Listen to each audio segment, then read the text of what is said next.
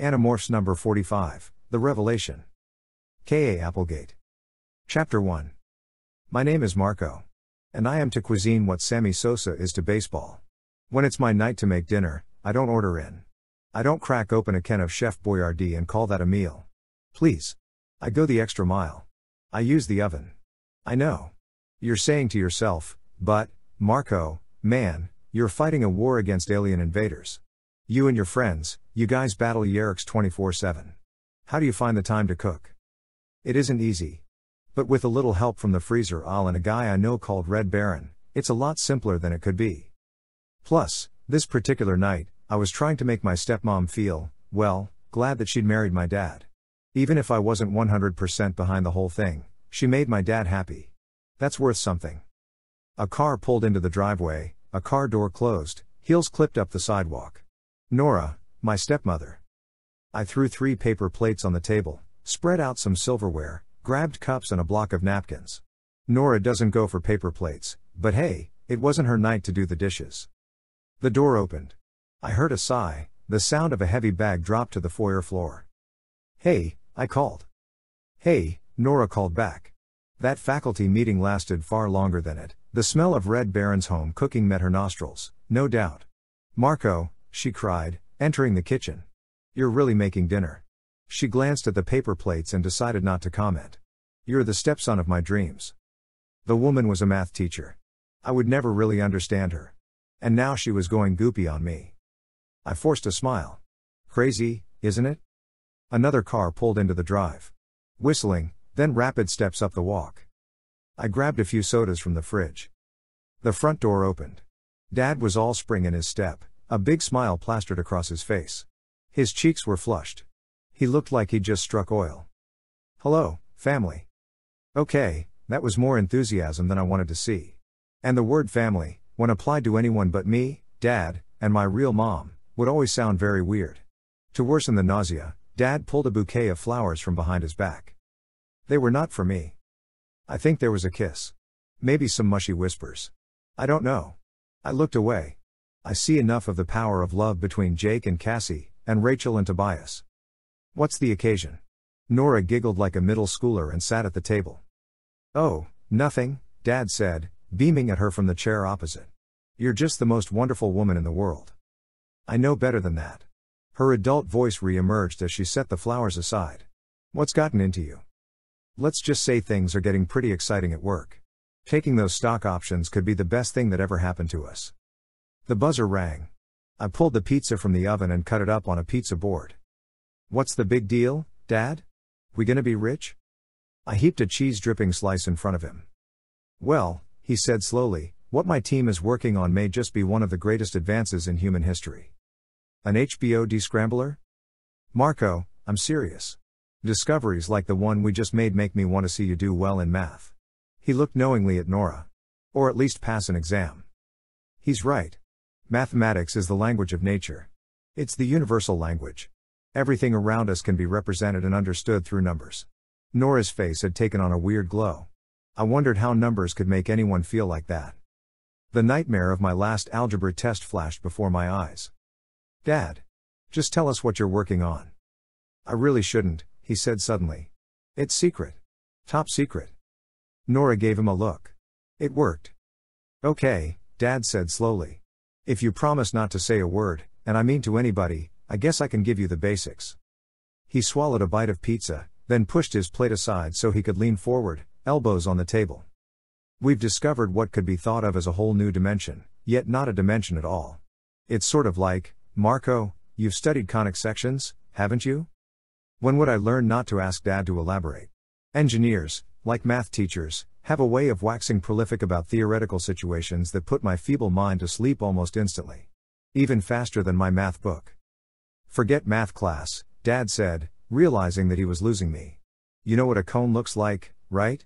Well, the surface of a cone is the 2-dimensional analog to the 5-dimensional space we inhabit. I sighed and got up to get another slice. Dad grabbed my arm and made me sit down. But a cone is 3-dimensional, Nora corrected. Exactly. While the surface of the cone is 2-dimensional, the surface exists in 3 dimensions. Nora seemed perplexed. Yeah, I said even louder. Hmm. The cone contains a singularity, Dad insisted. A what? The place where all lines intersect. The place where you can head out in any direction, or in all directions at once. Where you can move in any direction without moving anywhere at all. What does this cone have to do with your work? Nora's puzzled look revealed that Dad had just surpassed her in geekitude. Which, unfortunately, only made him more determined to explain.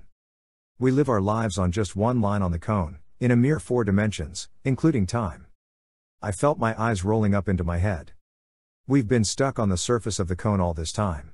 When we want to go anywhere, we have to travel on the line. But now, imagine someone notices the singularity. A point with no size, no breadth, no extent. The physical representation of nothingness. By itself, it's nothing. Yet it's the starting and ending place of everything. A multiplier of real space. Cool, I said. Look, I've got homework. Lots of math. I dumped my paper plate in the trash and walked into the living room. Flopped on the couch and picked up the remote.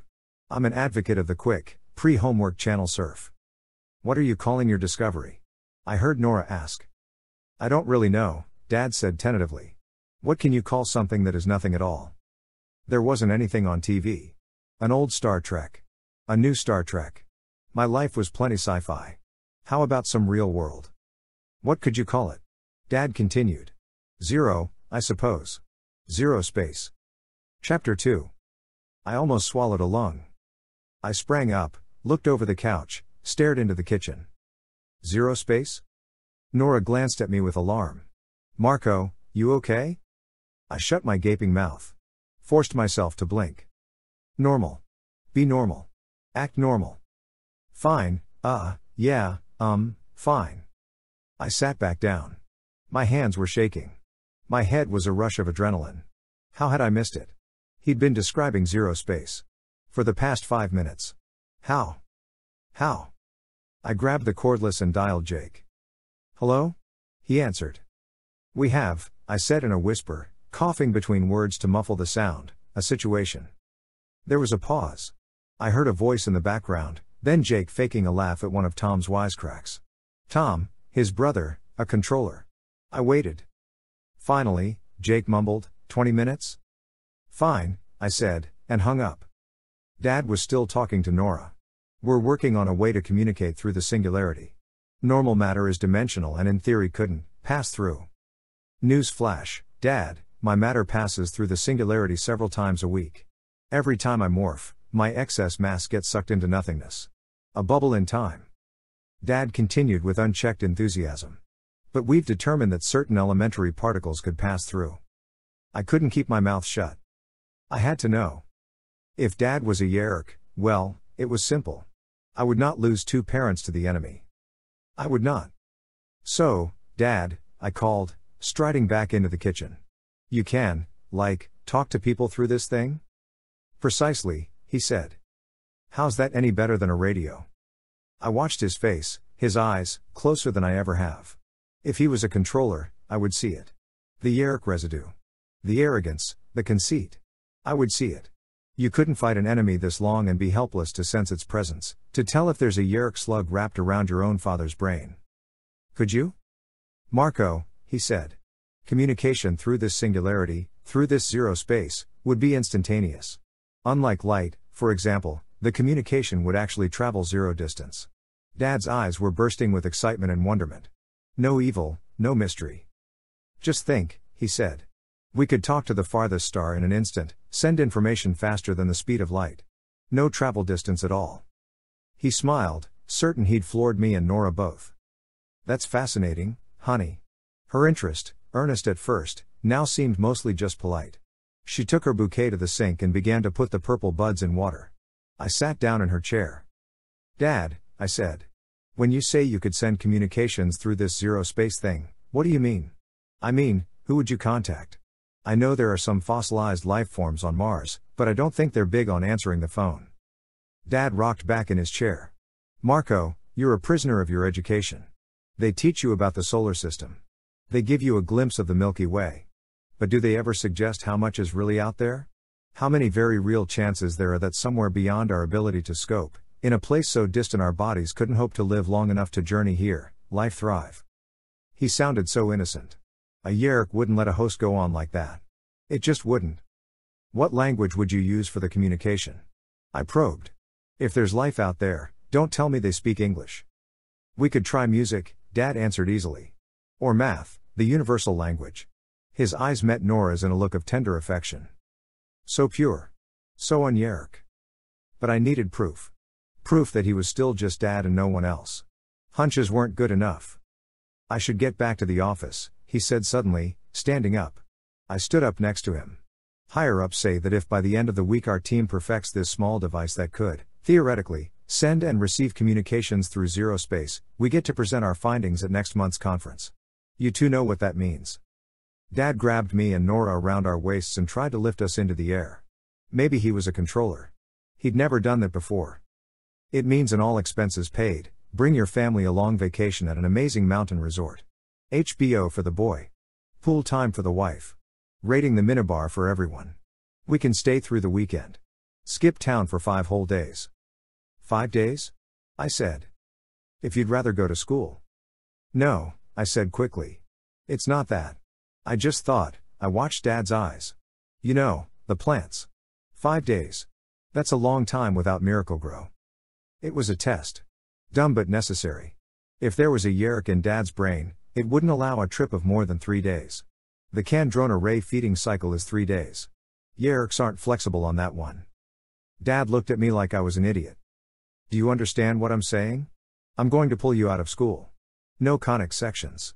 No biology. My boy, the plants will survive 5 days. He squeezed Nora's hand. I've got to go. He stopped at the front door. Turned back to us. You know what? He said. This zero-space discovery? It's big. Really big. I don't think our lives will ever be the same. Chapter 3. Impossible. Axe exclaimed a second time.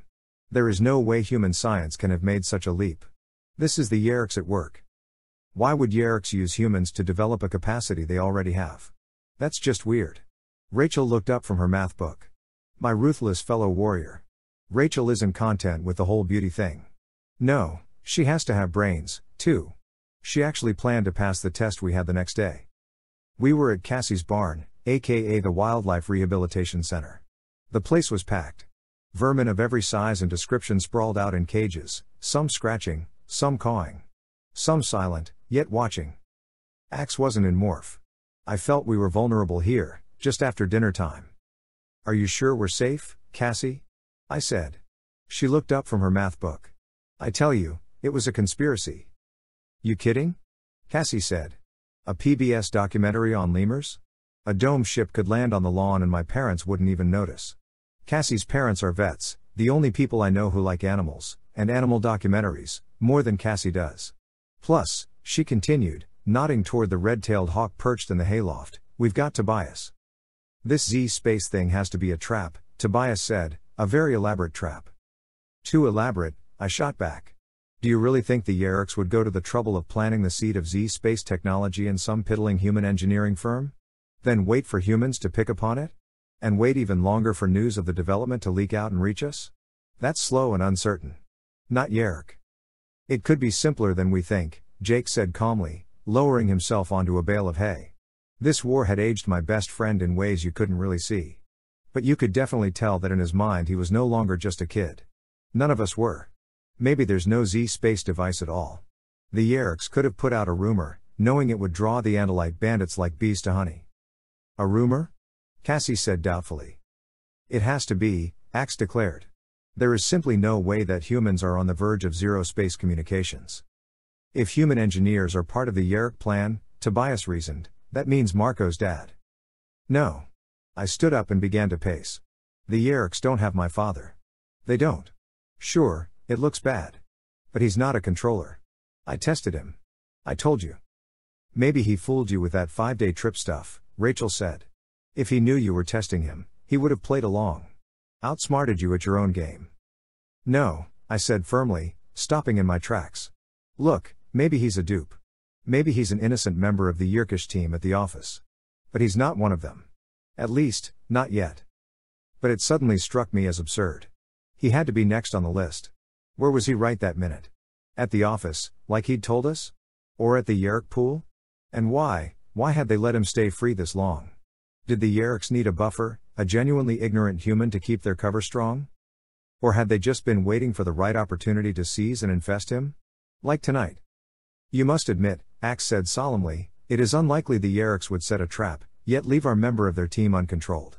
It would be an enormous security breach. I felt Jake's eyes on me, then his hand on my shoulder. How do we handle this, Marco? Your dad, your call. Jake is a diplomatic leader. He makes it a policy to ask for input. But what I really wanted right then was dictatorship. I wanted him to order us to save my father. I don't know, I said instead. What about a stakeout at Dad's office? He's there now. Jake glanced at Cassie. Okay, he said. A stakeout, starting now. Axe and Tobias, stick with Marco's dad until he leaves the office and gets home. That's when I realized why Jake had looked at Cassie. Jake had asked her if she thought I could be trusted. He said it all in one quick glance. And she'd said no. They thought I was too close to this. Poor Marco was about to lose a second parent to the enemy. Of course he'd snap. Marco, Jake continued, you keep watch on the home front. I'll check with Eric to see what he knows. We'll compare notes in the morning.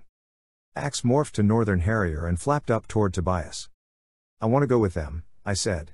It's more likely the Yeerks will try to infest Dad away from home. They'll take care of it, Jake said. They don't have a stepmother waiting for them to come home. Nothing's gonna happen without you. Did he mean it? Something in his tone made me wonder. You can't be sure of that, Jake. What if something does happen? I want to be there. You will be. Just go home for now. Everything's gonna be cool. He smiled, but it didn't reach his eyes. I walked out of the barn and started down the road. I didn't morph to bird. I wanted to walk as a kid. I wanted to pretend for just a minute that a kid was all I was. But my mind knew better. Jake, my oldest friend, didn't trust me to do the right thing when family was involved. I would show him he was wrong. Chapter 4. Bing. I jolted from sleep like a sack pilot at the alarm, ready to run to my plane, start up, take off, fight. Wait, no, it was the phone. And I was Marco, hi kid who'd fallen asleep over his math book. I hear is drool on the page. Gross. Bing. I reached for the phone on my desk. I lifted it up and was about to say. Hello? Dad said in a groggy voice. We'd picked up at the same time. Dad hadn't noticed. It's Jack, from work. Jack. Hey. What can I do for you? The call was for Dad, who was home, alive, and in bed. I could hang up. Should hang up. I looked at my watch. 11 p.m. Why was someone from work calling so late? It's Russ, said the flat male voice. There's been a car accident. Russ is dead. Oh, God. Russ's wife she's hysterical, you know what it's like. You lost a spouse. We thought you'd be best at comforting her. Can you swing by her place? Sure, Dad said. I hung up the phone. Heard Dad head downstairs, still on the line, getting the widow's address. I'd met Russ at a company picnic a few years ago. I'd met his wife, too. My mind flashed to the night Mom disappeared, to the terror that wound around my heart when I realized she was never coming home. Humph, I said aloud. Sad. I looked back at my math. Problem 8. I squinted at it. Totally incomprehensible no matter how you looked at it. Problem 9. It hit me. A flash, a surge of insight. Puzzle pieces dropping into place. Not problem 9, but the phone call. A guy from work had been killed, a guy working on the Z Space project. A call late at night. A voice on the phone saying, we thought you'd be best at comforting her. We? Oh, God. I jumped up, flung open the bedroom door. The electric garage door banged lightly closed. Dad's car pulling out. No. He was driving into a trap and I hadn't listened long enough to get the address. I sailed down the stairs 3 at a time. Checked the notepad by the cordless. Nothing. The notepad on Dad's desk. Nothing again. Where was Russ's house? Where would they be waiting? His computer screen was still up, no screensaver. At the bottom was a minimized window, the words Yahoo! Maps written inside. I grabbed the mouse and clicked. Bingo, 1366 Fairmont and a road map in case I planned to drive. I didn't. I was going to fly. But I had to call in backup first. I dialed Jake, punching numbers frantically as I walked toward the back door. Hello? It wasn't Jake. The voice was gruff and hoarse. It was Tom. I hung up instantly. The phone rang in my hand and before I could think, I answered. Who is this? You just called and hung up on me. Who is this? Tom had finally discovered 69. I was shaken up, embarrassed. I pictured the Yeerk on the other end of the line. It's Marco, I muttered. I wanted to talk to Jake. Sorry. Tom grunted into the phone and hung up. So much for Jake. Who else was there? Axe, Tobias. They were back in the woods. Cassie's parents would be in the way. Rachel. I dialed. She picked up. Do you want to hang out? I said. Always speak in code. Always be careful. Where? 1366 Fairmont. When? 5 minutes ago. What we talked about earlier. Aha. I set the phone down and headed for the door. I was glad Rachel was the one. If you think a situation could get ugly, you want Rachel on your side. Marco? Nora, standing half asleep on the stairs. Where's your father? Dad? He just ran to the store. Probably had a craving for Chunky Monkey. He'll be back soon. Nora considered for a moment, seemed to buy it, and went back to bed. I headed out the door. I morphed to Osprey in the backyard. It was dangerous, but it was dark. I started flapping hard before my wings had fully formed. Up and up and up. The streetlights reduced the night city to a simple grid. The Yahoo map. I swooped down, lower and lower, until I spotted Dad's car. Already there. I dove like a stunt plane. Demorphed in the bushes. Lights were on in the house's lower level. Dense, red curtains shielded the windows. Shadows played on the fabric. Strange silhouettes, sudden movements. A struggle. Where was Rachel? I edged toward the house, crawl walking to keep my head below the hedge. I stopped at a side window. Pressed my face to a place where the curtain didn't quite meet the window's edge. Ah! A distorted voice from somewhere in the room. 2 Hork buyers stood rigid guard. Beyond them, 2 human controllers wrestling my father into a chair, tying him down, securing him next to a portable Yeerk pool. One of the men was Russ. The dead guy was alive. I stood up. Forget about caution and stealth and security.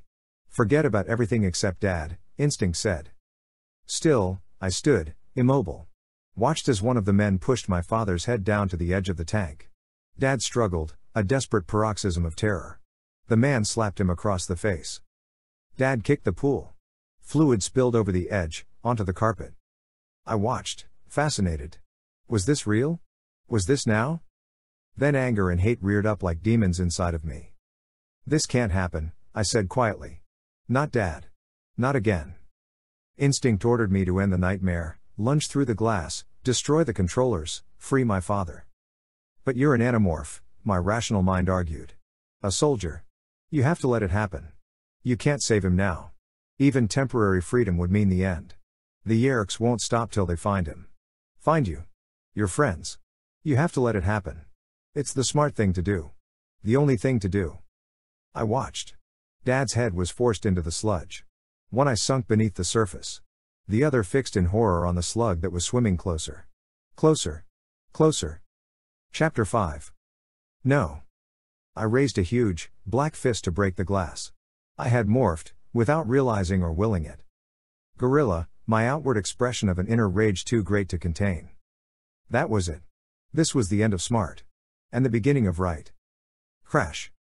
I broke the glass and pulled myself through the shattered window. A million sparkling fragments rained to the floor. Cool night air rushed in behind me. The red curtains flapped frantically. Everyone froze. All eyes. On me. I seized the nearest object, a huge oak chair, and flung it out of my path. Gorilla arms are like heavy machinery. You think, I'll move that, and it just happens. No straining. No effort. The chair smashed and splintered into a mirror on the wall. This breaking glass thing, it was becoming my calling card. Step away from the pool and you might not get hurt, I bellowed. And a light, the dead man spat. The 2 Hork buyer guards lunged. Rushed for me around either side of the dark leather couch, leg blades shredding upholstery as they passed. I grabbed the closest weapon, the glass globe from a floor lamp. Heads up. I sneered, and threw the globe like a fast ball. One of the Hork buyer fumbled it like a hot potato. Fell backward and hit his head on a table. These goons were not pro ball material. You. At the table. Get your head up. I yelled to Dad, faking a voice deeper than my own. Get it above the surface. Now. I saw him tilt his neck, strain against an angry human hand. The base of the lamp was still in my fist, a long wrought iron pole. Whack. Whack. Whack. I quickly struck the second Hork buyer in the knees, in the stomach, in the head. He fell to the ground. A thud, then a clatter. I heaved the couch aside. My father yelled again. I turned to see his head slip back into the pool. Sludgy slime lap against his cheek. And a Yeerk slug began to slither into his ear. No. It was maybe the weirdest moment I'll ever live. In an instant, everything changed. Live action became slow motion. I saw Dad's future in my hands. My hands alone. I charged forward, arm extended, hand outstretched. Slow, too slow. Ah. Yes. I caught the slug's slippery back half in my massive fingers and yanked it out of my father's head. Slapped it to the floor. The human controller backed off. I grabbed the chair in which my father was tied and slid it across the floor, into the wall. He cursed and kicked, still tied down. But he was free. That was all that mattered. I wrapped my hands around the edge of the mini pool and heaved. 100 gallons of candronal fluid slopped onto the floor. One solitary gray Yeerk floated away in the torrent. It knocked against the leg of a side table and was swept toward the glass patio doors. Just as it was about to smack into the track at the base of the doors, I slid them open. The fluid drained quickly onto the deck outside. There was a soft splat as the Yeerk dropped over the edge. The opposition has been crushed, I said to the people who remained standing. I took a step toward them and what was left of their confidence. They'd seen me take 2 Hork buyer out of commission. They knew I could rip their arms from their sockets. I took another step, and their expressions changed. They smiled with identical half grins. It didn't make sense. Not until I realized they weren't looking at me. Siwu. Siwu. Twin blades screamed toward my neck. 2 new Hork buyer. I ducked but the sabers grazed my head. I hit the floor. Scampered under the dining room table. Both Hork buyer were right behind me. I shoved a chair in their path. One of them kicked it away. I dove for an overstuffed armchair, gripped the legs, and threw it behind me to block them. They fought with the cotton batting and foam just long enough for me to leap over the destroyed couch and hoist it into the air. Turn it on them like a battering ram. Ah. I grunted. Heaved. I hoped Russ had homeowner's insurance. Coplash. Bam. I missed both Hork buyer, but made a bullseye with the entertainment center. One of the Hork buyer began to laugh. At least I think that's what he was doing. I backed up and hit the wall. They stomped toward me, blades flying, beak mouths open. Whoa. Seriously hazardous breath. I looked up. Down. Left, right. There had to be an escape route. Some domestic weapon I hadn't used. A Hork buyer claw squeezed my neck and pushed me back. I gasped for air and tried punching for his stomach. Couldn't reach. My face scrunched up with pain, head started to swirl. It's been fun, boys, I panted. But now I have to go home. They had exactly 1 second to think I was crazy. Ro-oo-ah. Gigantic paws, armed with claws that can gut a salmon before you can say locks, knocked their heads together. I don't even want to describe what Rachel did next. Let's just say those particular Yeerks wouldn't trouble anyone for a while. Nice of you to show, I huffed, falling back against the wall, blood smearing on the paint. Looks like I'm a little late, Rachel answered, turning her weak grisly eyes on Dad. Chapter 6. Dad had never looked as terrified as he did at that moment. He was really pale. Paper white. He was trembling. Wah-oh-oh. Wah-oh-oh. Sirens screamed in the distance. They were coming for us. I stepped forward. Dad cowered like he expected me to kill him. Marco, you idiot, you're a freaking gorilla. Speak to him, say something. Get him to trust you. We're here to help you, I said, trying to disguise my voice. It's okay. Dad's eyes darted from the ape to the bear, not nearly convinced. Great, Rachel said privately. Now what? What are we supposed to do with him? He's seen way too much. Obviously, the Yeerks mean to make everyone involved in the Z-space research a controller. Now that Dad's been saved by an Andalite bandit, there's no way out for him. I paused, looking at the totaled living room. What had I done? I was insane. This whole thing was insane. I think, maybe, it's time. I waited for Rachel to answer. She was silent. I took it as a sign that she agreed. One thing's for sure, she said suddenly. You so have to get out of here.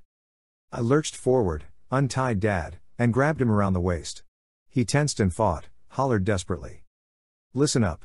I growled. We're the good guys. We're all you've got. He kicked one more time, then settled.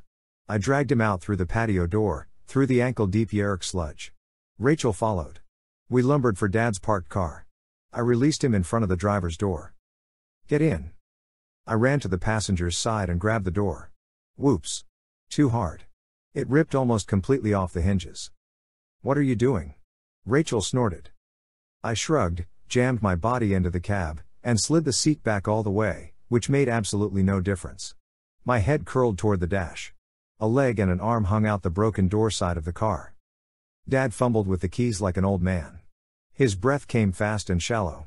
Police car tires screeched around the corner at the intersection that had to be about 5 blocks back. Some of the police were free, but most were controllers. Why bet on which kind was coming? Where are you going to go? Rachel asked. How are we going to find you? I'll let you know as soon as I can, I said. The engine choked to life. Rachel backed into the bushes. Police streamed down the street. Drive. I bellowed. Move. Dad was too scared not to obey. We pulled out as the flashing lights and white sedan shrieked to a halt at 1366. I looked back through the door hole. Rachel? I called into the darkness, not sure if she could hear me. Thanks. A van cruised past the squad cars and sped on toward us. Come on. Let's move. We crept along with a traumatized man at the wheel. Dad turned onto the street that would take us home. No. I yelled. But, my son, he gasped. My wife. South. Step on it. I ordered. You can't go home. I couldn't let him. Impossible. Too dangerous. Nora was probably already in Yeerk hands. The van slammed us from behind. Whiplash threw our heads back. I looked over my shoulder. 2 Hork buyer were in the cab. Another one hung out the sliding side door. Inside, I could only guess. 6 or 7 or more. Crap. Dad only gaped in terror. We're being followed. Come on. Get to the highway. But he was frozen up. I had to take control. I grabbed the wheel. Stretched and punched my massive foot onto the gas, right on top of Dad's shoe. Scray. We took off like a Formula One. Ah, Dad yelled. Either I'd smashed his foot or my driving was even worse than I thought. The Yeerks were stuck to our tail. I ran a red light, swerved onto an exit ramp, merged into highway traffic. Or tried to. Horns screamed obscenities. I did feel a little bad about grazing the Jeep Cherokee. And that Dodge. And the Honda. But we weren't losing the van. I moved left 1 lane. 2 lanes. 3 lanes. 4 lanes. The van was still glued to our bumper. A sign. Exit 54. Skreek. I braked, tires burning the pavement. Swerved across 4 lanes of traffic, from the far left lane to the exit ramp. Skreek. The Yeerks followed. Take the wheel. I ordered. He did. I looked back. The Yeerks had turned too sharply. They were tipping, skidding toward the concrete divider. Ka-choomp. A terrific crash as we drove out of sight. There are bad drivers, and there are worse drivers. The residential neighborhood was quiet, asleep. It was after midnight and the sky was starless. Eventually, we turned onto a 2-lane back road. Who are you? Dad said, pushing on the brakes and pulling onto the shoulder. What are you? Remember those bladed guys who were trying to kill me? About 200 of them are looking for us right now. If you don't keep driving. The car stopped. Dad opened the door. Threw himself out and started to run. No. I yelled. He tumbled into the drainage ditch, got up, and took off across a field of tall grass. I yanked myself out of the car and loped after him. There was only one thing to do. But all I could think about was the last person who'd been in the know, the last person who'd discovered the Animorphs secret. He'd ended up trapped as a rat. Forever. We'd done it to him. We'd had to. Dad. I called in thought speak. In the voice that was my own. He froze. Turned. Looked back at me. In the glow of the car headlights, I began to demorph. To slowly transform from beast to boy right before my father's eyes. Dad stood still as a statue, eyes wide. As my body took shape, I saw tears start to well in his eyes. It's me, I said as soon as my human mouth formed. Dad gasped huskily. Stepped toward me through the grass. How? I don't understand. He touched my hair, my face, my shoulders. Then he grabbed me. Hugged me. The tears on his cheek dripped onto my own. How? He said again. It's a long story, Dad. A really long story. Chapter 7. We ordered burgers from an all-night diner on the outskirts of town. The place was too much of a dump for the Yeerks to check out. I hoped. I made us eat in the car anyway, in a dark corner of the parking lot. I told Dad everything. Almost. My story seemed to wash over him somehow. He looked stunned, disbelieving. He shook his head as though everything I was telling him was, well, just too much for the man. When I stopped talking, the first thing he said was that he had to call Nora. I let him walk across the gravel parking lot to the pay phone. Let him dial the numbers. Honey, it's me, he said. Yeah, I'm okay. I could hear Nora on the other end. Yelling, worried, scared. I'm with Marco, Dad said. Where? We're at the... I cut the connection and grabbed the receiver from Dad's ear. Slammed it down angrily. He glared at me. What was that? He demanded. For the first time since the brutality at Russ's house, it felt like the father I knew was with me. Real Dad. Thinking Dad. Authority figure Dad. For the first time since I'd demorphed, the look in his eye was anything but distant. Why did you do that? I started to walk back to the car. He followed. I said, what was that about? I sat down on the passenger car seat. Dad got in his side and slammed the door. He had a door to slam. You know exactly what it was about, I said calmly. If you've been listening to me at all, you know that by now the Yeerks have staked out our house, probably tapped our phone. I bet they're sitting on our couch right now, waiting for you to walk in the door so they can. Stop, Dad said angrily. Stop it. I've listened to you. I've heard every word.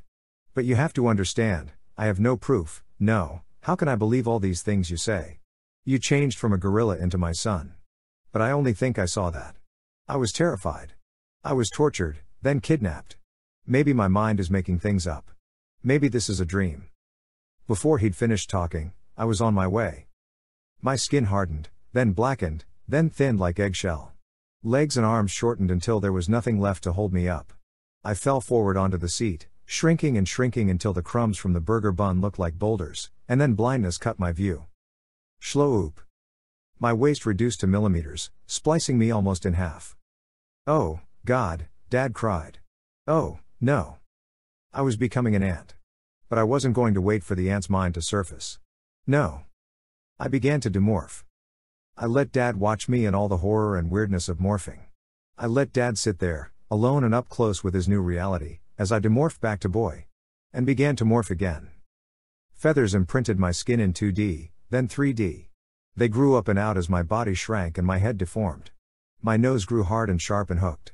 My fingers, though smaller, grew stronger, became flesh-piercing talons. Eyes sharpened to superhuman clarity. Again, I started the return trip to boy. Back to the form Dad knew as his son. I have about 20 other animals I could morph to, I said as the last feather disappeared. Want to see my lobster? A cold sweat coursed in tiny rivulets down the side of my father's head. He didn't need to see any more.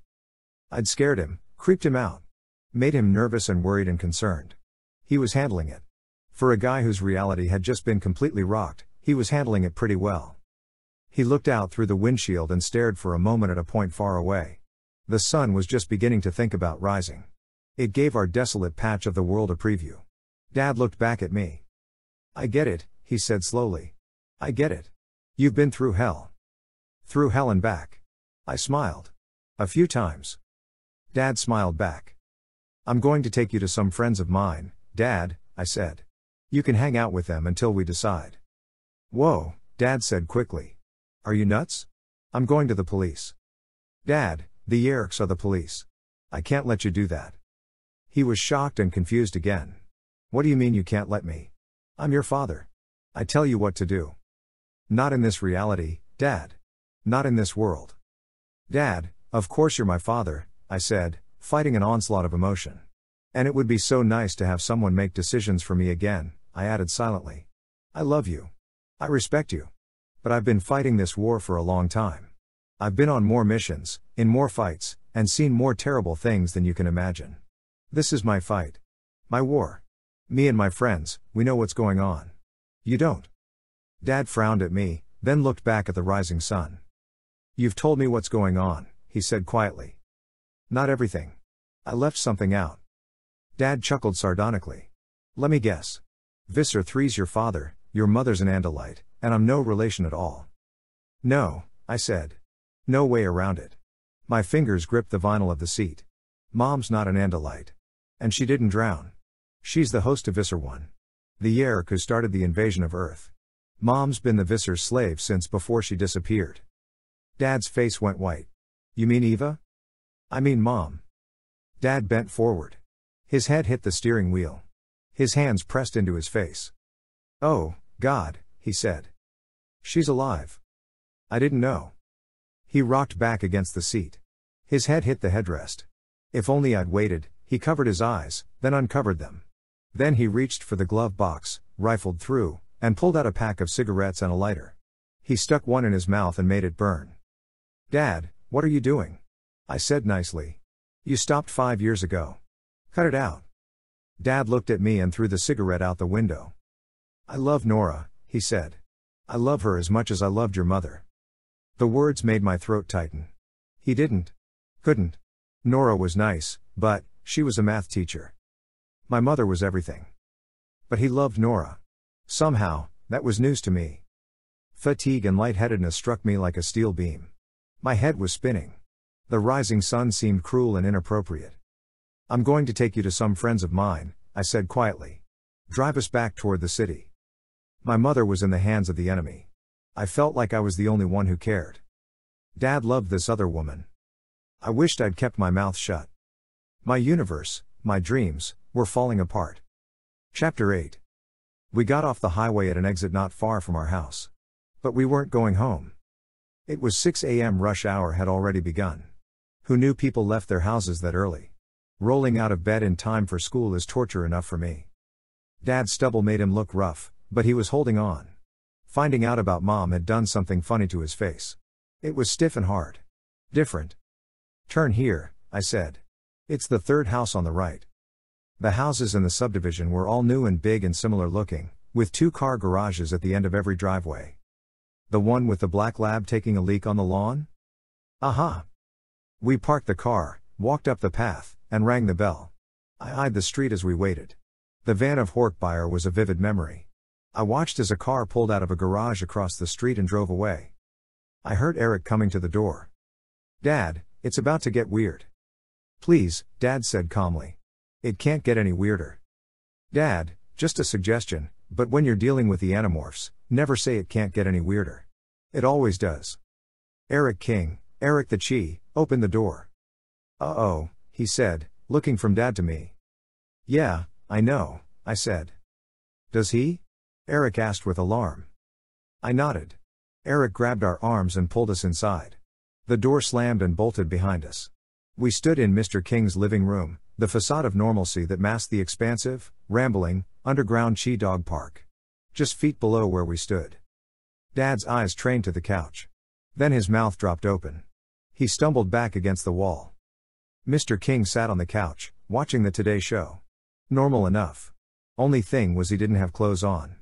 No skin, either. He was relaxing au naturel, which for him meant lounging as an android. No human hologram. When Mr. King realized Dad was about to lose it, his hologram shimmered instantly into place. The Chi, remember? I said. An ancient android race created by the Pemalites and hardwired for peace. I told you all about them. Right, Dad said weakly. I just thought you were pulling my leg. Eric, I said, the Yeerks are after my dad. With a little Yeerk information, Dad here went and invented a Z-space transponder. Then he made them really mad when he broke away before they could get a slug in his ear. Can you hide him here without violating your programming? And can you disappear his car right away? No problem, Eric said. Of course he can stay. Does he like dogs? Dad glanced at me. We had roughly the same feelings for Nora's dog, Euclid. Annoyance and pity mixed with a very small, almost non-existent, amount of affection. But then, Nora's dog was hardly what you'd call a real dog. I love them, Dad said, faking a laugh. Eric, I said, there's one other thing. Dad's missing. And that means that every aspiring sub-visor in the metro area is looking for a lead. I'm a lead. If I turn up missing, too, if they think we've both disappeared, they'll go after your friends. This dodo is pretty deep, isn't it? Yeah, but we'll handle it, Yeerk said. Don't worry. We'll give the Yeerks just what they want to see, you and your dad, alive and well and seemingly clueless. Before our eyes, Yeerk altered his programming to become an exact duplicate of Dad. Did he, morph me? Dad said, stunned. No. Remember, Yeerk's an android. And that's a hologram. Oh, Dad said, suddenly getting it. Oh, wow. The engineer in him had just kicked in. Technical curiosity brought him back to life. He reached out to touch Yeerk's hologram. His hand went right through the skin. Whoa, he cried. Unbelievable. Yeerk, you have to tell me about the rendering process. I want to know everything. He pulled his hand out, then stuck it inside again, this time at waist level. Yeerk frowned like Dad was infringing on his dignity, but he was polite about it.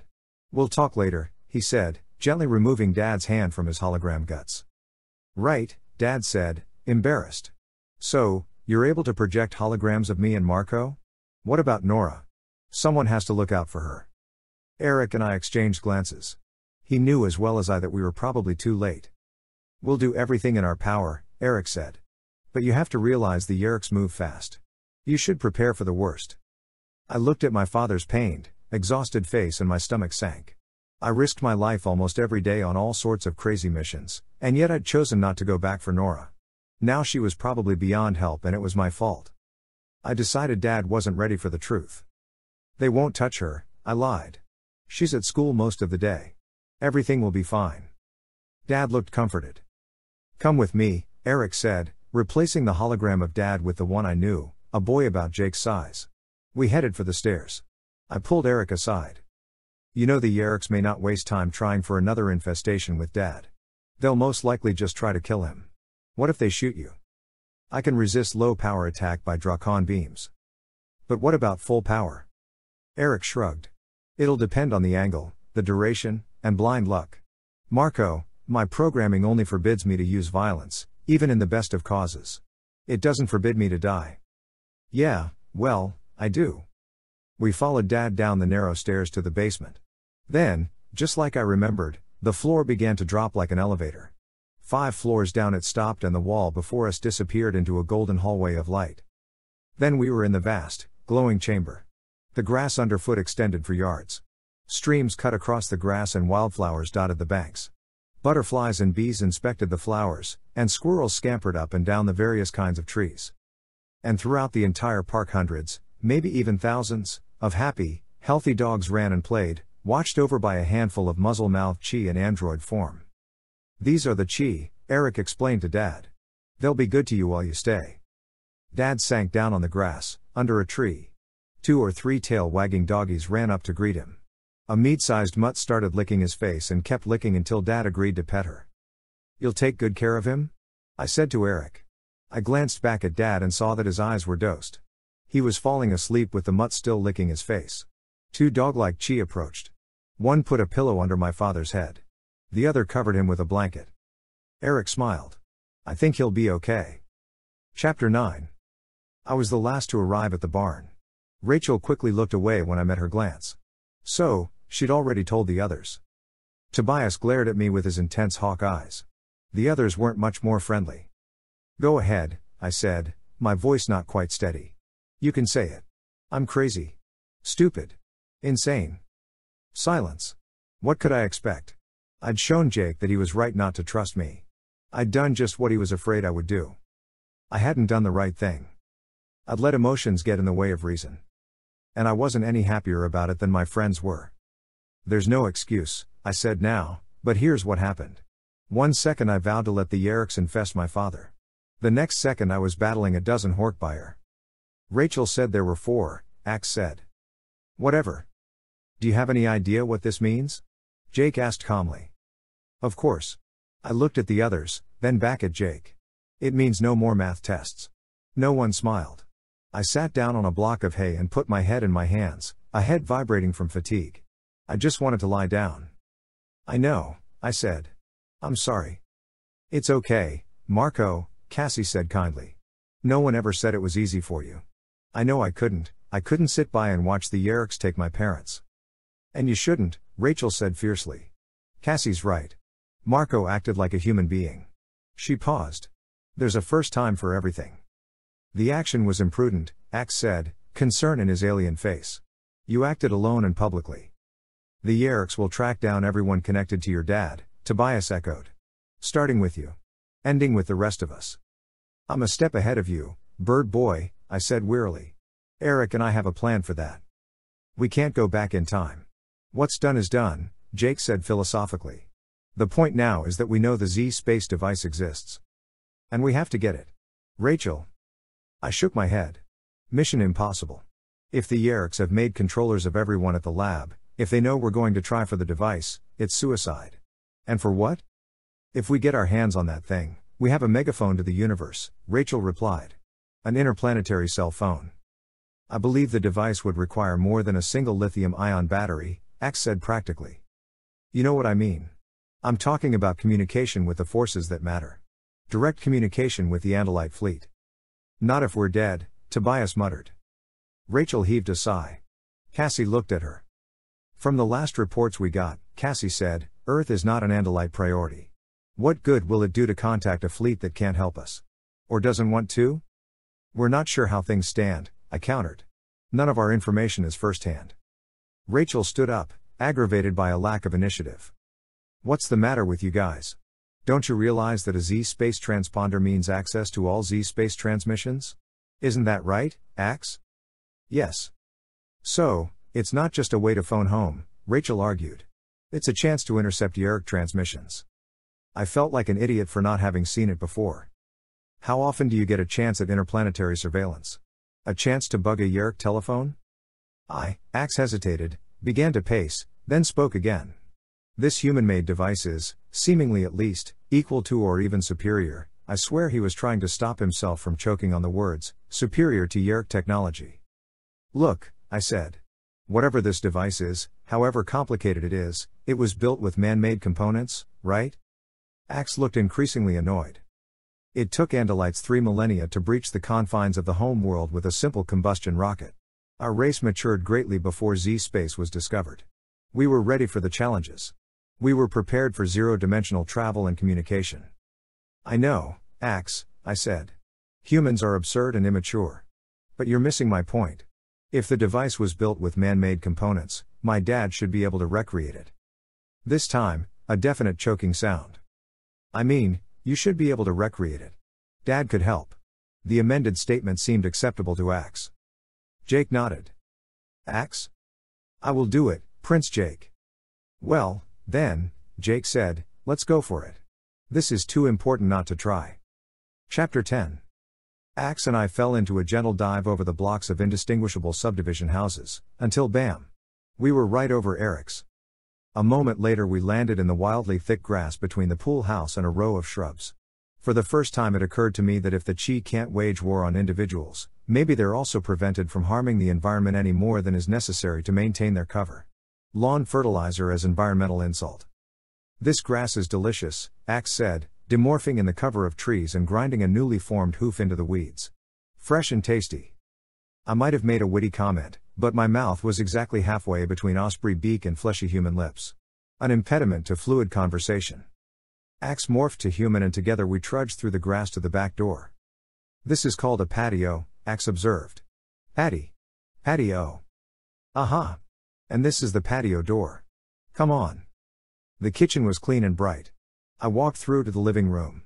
Absolutely normal looking with a couch, chairs, knickknacks. A TV playing on mute. A clip of the president talking to high school students. That TV's been on for a year now, I said. I turned to head downstairs. Axe wasn't behind me. Axe? No answer. Just a crunching sound in the kitchen. I backtracked. The refrigerator door was open. I peered over the top. The Chi are very hospitable. Milk and cookies were waiting for us in the fridge. Axe had decided it was snack time. Or ew, he said, looking at me wide-eyed. Brown crumbs and frosting covered his chin. Come on. I ordered. ORREEOHH. Sometimes it's easy to forget the boy is a warrior. Downstairs, we found Eric waiting for us near the entrance to Dog Park World. "Where's my dad?" I asked, looking around a little nervously. In the back of my mind was the fear that Dad would decide to leave and rescue Nora. That she would be powerless to stop him.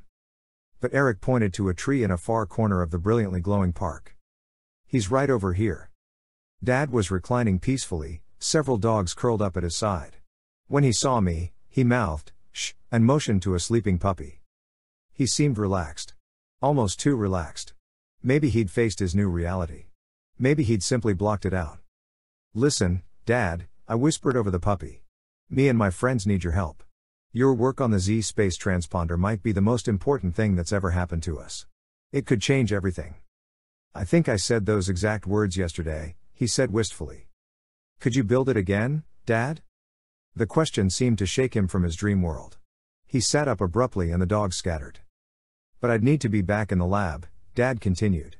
"All my calculations, the equipment and instruments, not to mention the components. It would be impossible without going back there." "We cannot permit you to return to the lab," Axe stated flatly. "The Yeerks control it now. They will be waiting for you. I am well versed in Z-space field theory. I can help you build the device." Dad looked at me quizzically, as if to say, "Who is this kid?" Axe looked like any ordinary, slightly awkward junior high schooler. Maybe a little better looking than average. After all, he did carry my DNA. "It's okay, Dad. Remember? You met Axe once a while back and you thought he was weird then, too. That's just because he's really an Andalite. Elfanger's younger brother. Show him, Axe." Dad waved his hand. No. It's all right. I remember now. I've heard all about you." But Axe was already morphing back to his true form. Stalk eyes sprang noisily from Axe's head. His mouth sealed into a smooth stretch of blue skin. A glistening tail blade grew up over his head.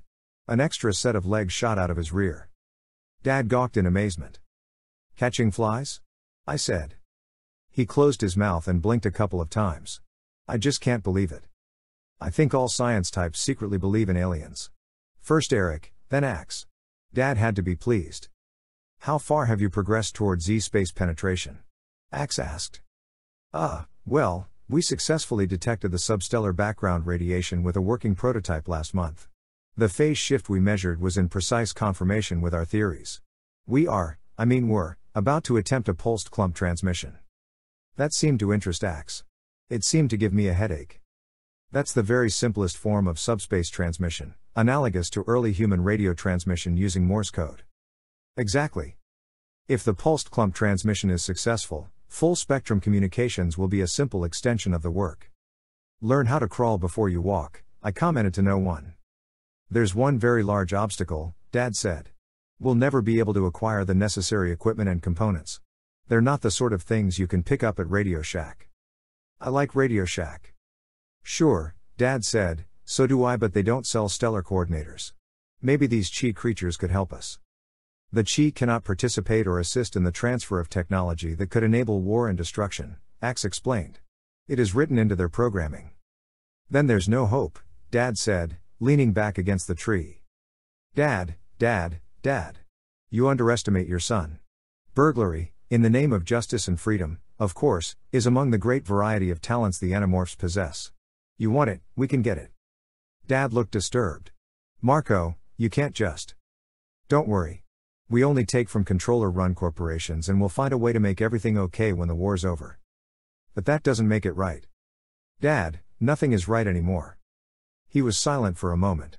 Then he rose to his feet and looked at us. "Well, then, boys. Let's get busy." Chapter 11. I can't wait to get away from those lunatics at the office. Dad stuffed a handful of underwear and shorts into the open suitcase on the bed. I'm glad I had those sick days stored up. People get all crazy over some stupid piece of electronics that probably won't work anyway. I was standing next to him, in his bedroom at home, helping him pack. Dad took his camera out of a drawer and tossed it in with the heap of clothes. "So, Dad? When we get to Acapulco, can I rent a jet ski?" "They pollute and make noise," he answered as he folded a screaming Hawaiian shirt, "and they're dangerous. Do you want to be responsible for affecting your environment in a negative way?" "No, I just want to fly through the water at 50 miles per hour and jump a 10-foot wave." We'll see, he said. Why can't we wait until Nora can get some time off? Why do we have to go away now? I pressed. I told you already, Marco, he said, tossing a faded bathing suit into the bag. Because I need to get away from work for a while. It's obvious that idiotic device I've been working on is important to somebody. God knows why. But I'm in danger because of it. Kidnapped and held prisoner by some nutbags in costumes? I don't need that kind of stress. Let someone else finish the project. That was the last thing I heard my father say. There was a terrific bang. The bedroom door burst off its hinges and 4 human controllers dressed as cops rushed into the room. Dad froze and looked puzzled. And then 4 separate Dracon beams converged on the figure of one solitary human.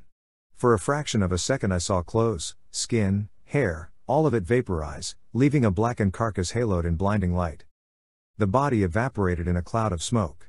A charred scuff on the floor was all that marked the spot where Dad had stood. Then all 4 guns pointed at the boy. At me, Marco. I didn't even scream as my own body disappeared in flames. Because it wasn't really me. It wasn't my dad, either, the guy the Yeerks now thought was dead. The Yeerks left and I began to demorph. I wanted to see the scene with my own eyes. Watching it all through the distorted prism of cockroach vision, sensing and feeling it all from under the molding by the closet, had not been enough. My human body emerged from the insect. All clear, I said quickly. The curtains were still drawn closed. Are you guys okay? The hologram of Yeerk shimmered and disappeared. He was lying on the floor by the bed. Scorched and smoking. But it was Mr. King I was really worried about, the Chi who had played the part of my dad. He'd been reduced to a clump of patchy holographic images. Beneath and between the weak projections of human body parts, I could see damaged circuitry. The elaborate mechanical frame was now nearly skeletal. His projection capacity has been severely damaged, Yeerk observed, coming closer. Can you fix it? I said anxiously. I hope so. But I have to get him home first. His structural matrix is in obvious jeopardy. What about yours? My systems are 99% intact, he said easily. Were the projections convincing? The program to simulate the destruction of you and your father? Awesome, I said. The Yeerks won't be looking for us anymore. I told Jake I'd do whatever it took to get them off our trail. Yeerk helped Mr. King to his feet. I peered out the window through the slit in the drapes. A police car was parked out front. The 4 Yeerk executioners stood casually on the sidewalk, talking to Nora. They knew her. She knew them. A new aggressiveness controlled her movements. It didn't take a math prodigy to figure out what that meant. Nora had been taken. The controllers climbed back in the squad car and drove away with the lights flashing silently. I got a sick feeling in my stomach. Not the kind you get when you smell rotten milk. The kind you get when you want to cry, but the tears just won't come. Nora had been a nice lady. Could I have saved her? Could anyone have saved her? The Yeerks must have taken her away in the night, as Dad was begging me to let him return home to get her. I'd known she was in danger and I'd done nothing. That was wrong. What was worse is that a part of me had wanted her out of our lives. My stomach squeezed tighter. No. I hadn't wanted it to happen. No. I thought about my father. Can a person take that kind of loss twice in a lifetime? The death of the person they love most? The one they eat breakfast with each day? The one they sleep next to each night? No. It would break him, the way losing Mom had. Come on, Yeerk said. Nora pulled out of our driveway, following the controller cops in her own car. Yeerk and a barely concealed Mr. King, his android form breaking out all over, hobbled out of the bedroom and down the stairs. Can I help? Yeerk laughed. Can you bench press 500 pounds? He's mostly dead weight. Oh, I said dejectedly. Okay. I'll get the door. How will you two make it home? I'll project a hologram around us, an image of something slow moving. I'd do a pretty good garbage truck. The 2 Chi stumbled onto the back deck. I glanced back into the family room. My eye caught a photo tacked to the cork board over my father's work table. It was a snapshot of me and Dad, taken by Mom on a sun-drenched day several years ago. Suddenly, reality hit. I was dead. And this was the end, of school, of dates, of video games. Of everything normal. The kid in that photo had prepared his last frozen pizza dinner. Had gone to his last math class. Had seen his last movie at the Cineplex. That kid would never even hang out in his own backyard again. Because this wasn't his home anymore. He had no home. He'd made the necessary sacrifice. I could take the photo with me. It was small enough to fit in the beak of the osprey I would morph to fly away. I took 2 steps toward the cork board, then stopped. No.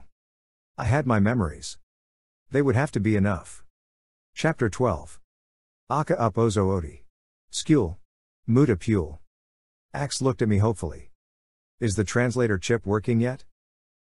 No. Not unless muta pule means something to you. Let's see, nope. Nothing. Axe's eyes drooped and he turned back to the contraption they had been working on for the past few days. Few long days, I would add. You should try spending your nights under a tree at Chi Park with a dog for a pillow. The Chi tell some great stories about the last 10 centuries. Kings, conquerors, explorers, that kind of thing. Mr. King was the cook on Darwin's ship and Henry Ford's production chief. I mean, that's very cool stuff. Fascinating stuff. But honestly, without HBO, life gets a little scary. Kino alla ozo neve, never catch them unless we know they're coming, nem zerka kakas lati. Axe. Hey, for a second there, that was English. You did it. No, Axe said quickly. I am unable to stabilize the programming of the translator chip. He glanced at my dad. Could you couple it with this? Dad lifted a blue wire, then pointed to a green, circular component. That would take time, Axe said. I should just interpret.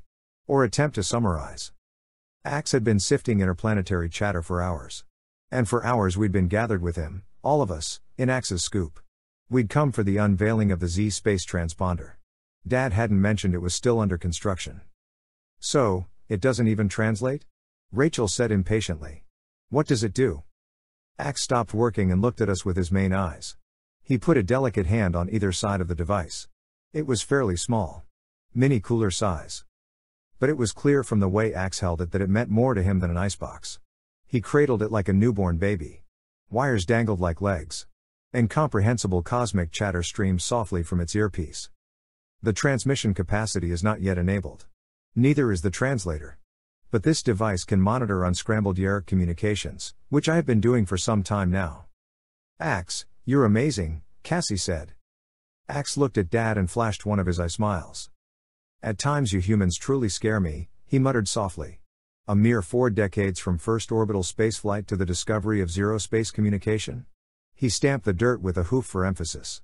We Andalites may wish we had left you to the Yeerks. So far you Andalites have left us to the Yeerks, Rachel pointed out dryly. Axe could have countered the insult. But I think he was still torn between the pride of creation and the humiliation of learning that humans, that my father, had, in one huge intuitive leap, created a device that was in some ways superior to Andalite technology. Axe, what have you heard? Jake said. It is very difficult to piece together, Axe said tentatively. My knowledge of Yeerk culture is not great. I do not fully understand the nuances of Yeerk communication. Don't worry, Axeman. Tobias, from a perch in a nearby tree. What do you think they've been saying? But I would be speculating. Guessing, Axe protested. Go for it, Rachel ordered. Live dangerously. If you don't, I'm leaving. There is one thing, Axe began. One very disturbing conclusion that I can draw, though with limited certainty. Axe looked at me. Visser 1 has returned to Earth. But for a grim purpose. She is being held at the Yeerk pool. She is to be executed as a traitor. I felt my body stiffen, my heart stop. Marco, Eva is Visser 1, Dad said, his voice quaking. I nodded. From what I understand, Axe continued, death as a traitor means death by Kandrona starvation. The event awaits only the necessary witness from the Council of 13, who will arrive in 2 days. Visser 3 will then be elevated to the post of Visser 1. And, Axe added, there are rumors, nothing concrete, but suggestions, that the execution of Visser 1 is part of an overall change affecting Earth. I knew what that meant. We all did. Visser 1, originator of the Yeerk invasion of Earth, favored a slow infiltration of Earth, a quiet, stealthy assault. But Visser 3, a jumped-up egomaniac, has pushed for all-out conquest from the beginning. His dearest dream is to annihilate human power centers in an Independence Day-style war. To drive large numbers of humans into infestation camps. To do it quickly and publicly. If he gets his way, the Animorphs won't matter. Everything will be lost. Millions will die. Human culture will be pulverized. Of course, this is only speculation, Axe reiterated. I laughed bitterly. Axe, your speculations are like computer computations. This is more than a good guess. It can't happen, Jake said, his voice hard. We can't let Visser 3 get promoted. If Yeerk forces change their tactics, if they decide to go public, it will be the end. What could I say? I just risked everything, every one of us, to pull my father out of trouble. I couldn't argue now for a mission to save my mother. The situation was different, far more dangerous. It meant a trip to the Yeerk pool. And then Cassie's voice, sounding clear and innocent. And persuasive. If Axe can't be sure what the Yeerks are planning, there's only one person who would be. She was taking me off the hook. She was giving me the chance I couldn't ask for. Every muscle in my face tensed until it hurt. I would not cry. I just wouldn't again forget that, in some ways, Cassie is the bravest and the smartest of my friends. Still, I waited for someone else to speak. The image of my mother on death row, Yeerk prisoner, Yeerk victim, battered and beaten, bruised and broken, blazed in my mind's eye. Visser 1, Jake said, Chapter 13. I had to say something. Had to let them know I hadn't lost sight of the realities of this war. So what if Visser 1 is our best shot at finding out what Visser 3 has planned? We risk our butts for her? Jake looked at me with eyes that said, give me a break. You know you want to save her. Listen, I continued, more forcefully. If we can rescue her, and that's a big if, she'll still have the Yeerk in her head. Why would it cooperate with us? Why would it tell us anything? It won't, Jake answered simply, sinking my counterargument. But we can starve it out. Is that painful? Dad said anxiously. Would she survive? It's living hell, Jake answered. But it would be more fun than anything she's been through so far. Rachel glanced at Dad, then at me. Where will your mom and dad go? She said. They'll have to leave the country. Get as far from here as they can. I can't do that, Dad protested. I won't leave Nora. You don't have a choice, Rachel said coldly. Another twinge of guilt struck me like a facial tic. Nora was probably the one Dad wanted to save. He could have left the country with her, his wife, been fugitives with the woman he loved. I know a nice place, Tobias said. Good climate, no tourists, low prices. Friendly locals. They're a little on the slow side, but they can tell a great story. The Free Horkbuyer Colony, Cassie cried. We'll send them to the Horkbuyer. It was the perfect solution to the problem of safety for my parents. Dad aimed a look of resentment at a far-off tree. An alien race of parasites had played God with his freedom. A bunch of kids had co-opted his free will. His life had been totally taken over. He understood his new reality, but he didn't like it. Did I? My mind flooded with sun-washed scenes of peace and harmony. Mom climbing a tree next to Toby. Dad teaching English in a flower-filled meadow. They could act as advisors for the Horkbuyer. They could be unofficial governors of the valley.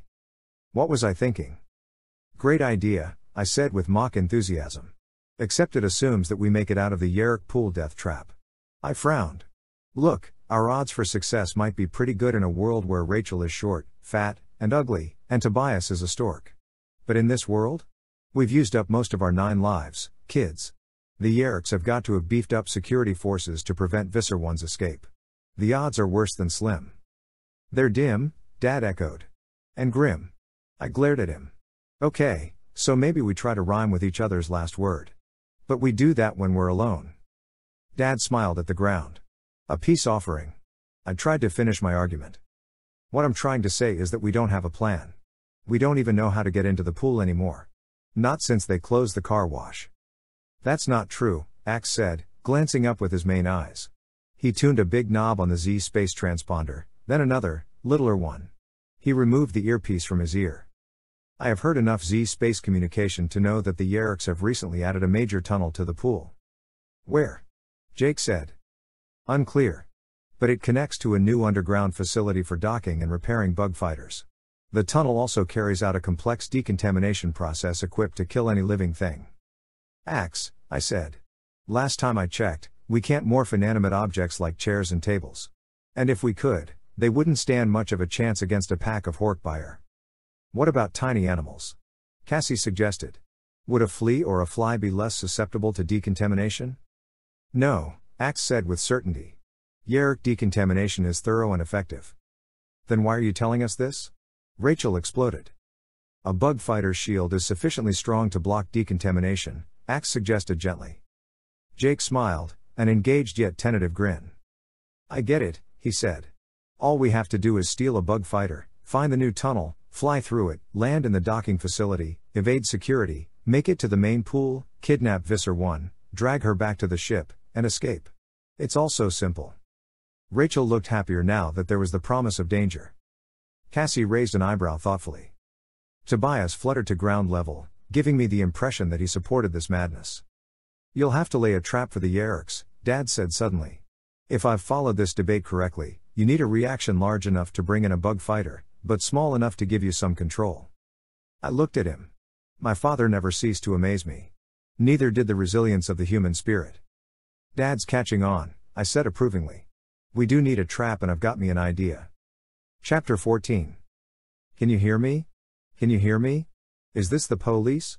I'm calling from the National Forest. I've got the darndest dang thing you ever did see trapped up here. It's some kind of monster with blades all over it. Howls and groans echoed through the dark hills. My friends? Maybe. Or maybe not. The voice on the other end of the cell phone sounded like it was talking into a tin can. It asked for clarification. Monster. Blades, I cried. I swear, I got me a real, live, outer space alien. Instantly, I was headquarters #1 priority. Where was I? They demanded. Who was I? I gave my location, then cut the connection. Spastic laughter gripped my chest. This plan was too insane. And I'd just set it in motion. Keep it down.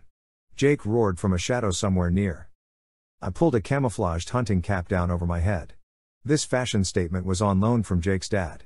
It was supposed to shield my face so the Yeerks and the bug fighter wouldn't recognize me as the boy gunned down the other day.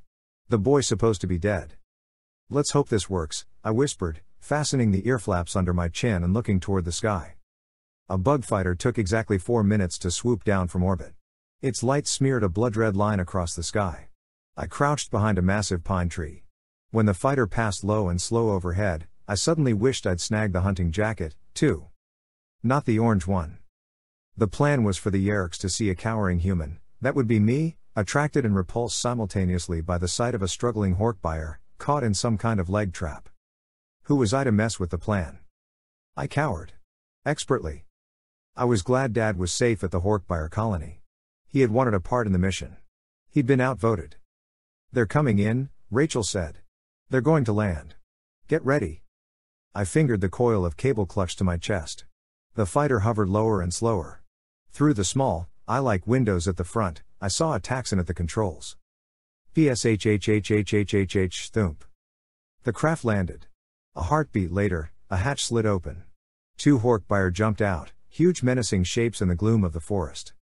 Then, a tiger streaked from the utter darkness of the trees into the small clearing. Oh ah! Wham! One horkbuyer, knocked off his feet. Whump! A grizzly reared up and sideswiped the second warrior. Crack! That was his head, meeting the hull of the ship. Gah, he said softly. La, victim 2. Knocked silly. One more to go. The Taxxon inside skittered hysterically from the controls to the hatch, and plunged onto the forest floor. Sneet. Snee on ya na. Look out. I screamed silently. Jake made me promise not to say a word. If the Yeerks thought a human was part of the attack, we'd be charred toast. All of us. Yes. A wolf sprinted from the trees on the right. An andalite streaked in from the left, a lightning line of blue. Ploosh. Ploosh. Cassie plowed into the Taxxon's rear half. Axe took the front. The Taxxon was thrust into the night sky. A wormy constellation spinning clockwise at hyperspeed. Scra-I-ah. Ka-bloosh.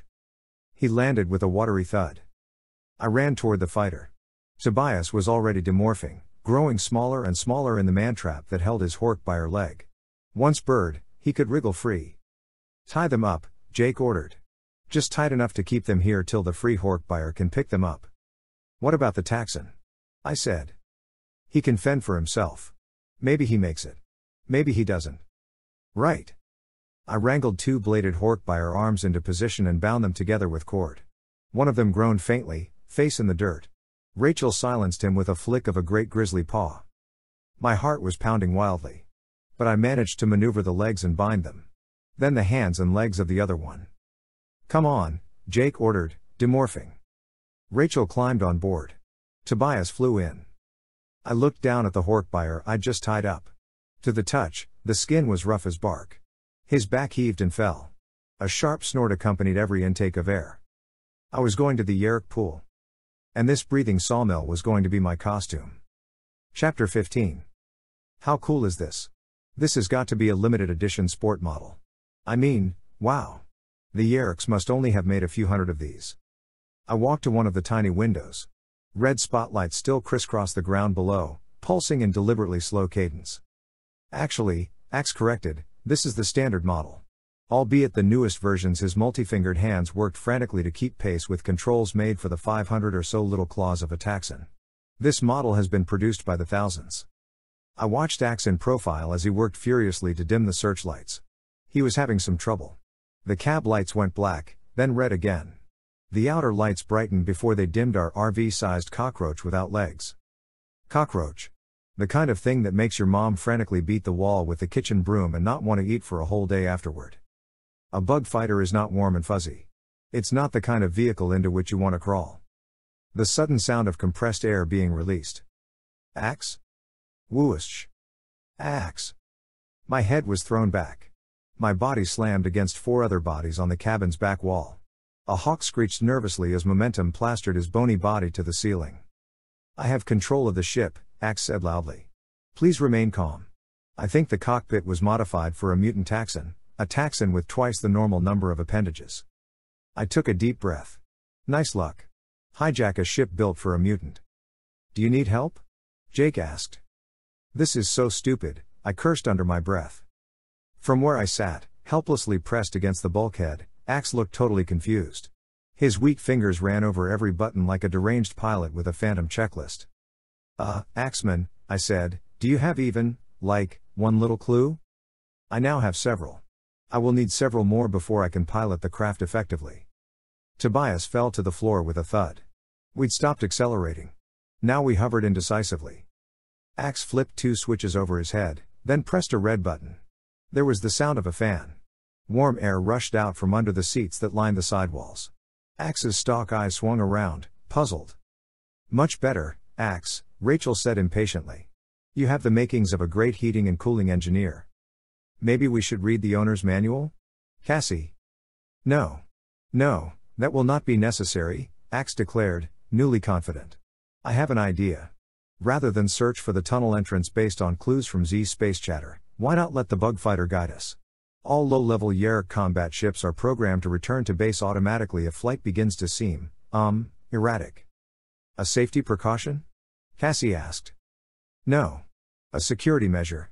The Yeerks don't trust their own pilots. Yeah, well, good for them. We need autopilot bad. The ship jolted. It began to ascend rapidly, then pivot slowly. And suddenly, even though it was night outside, everything through the main windows appeared lit up bright as day. Yeerk night vision technology. I moved to the front of the ship to get a better view. Silly of me. If I'd waited a half second longer, I wouldn't have had to walk. The ship pitched forward and angled down toward the earth.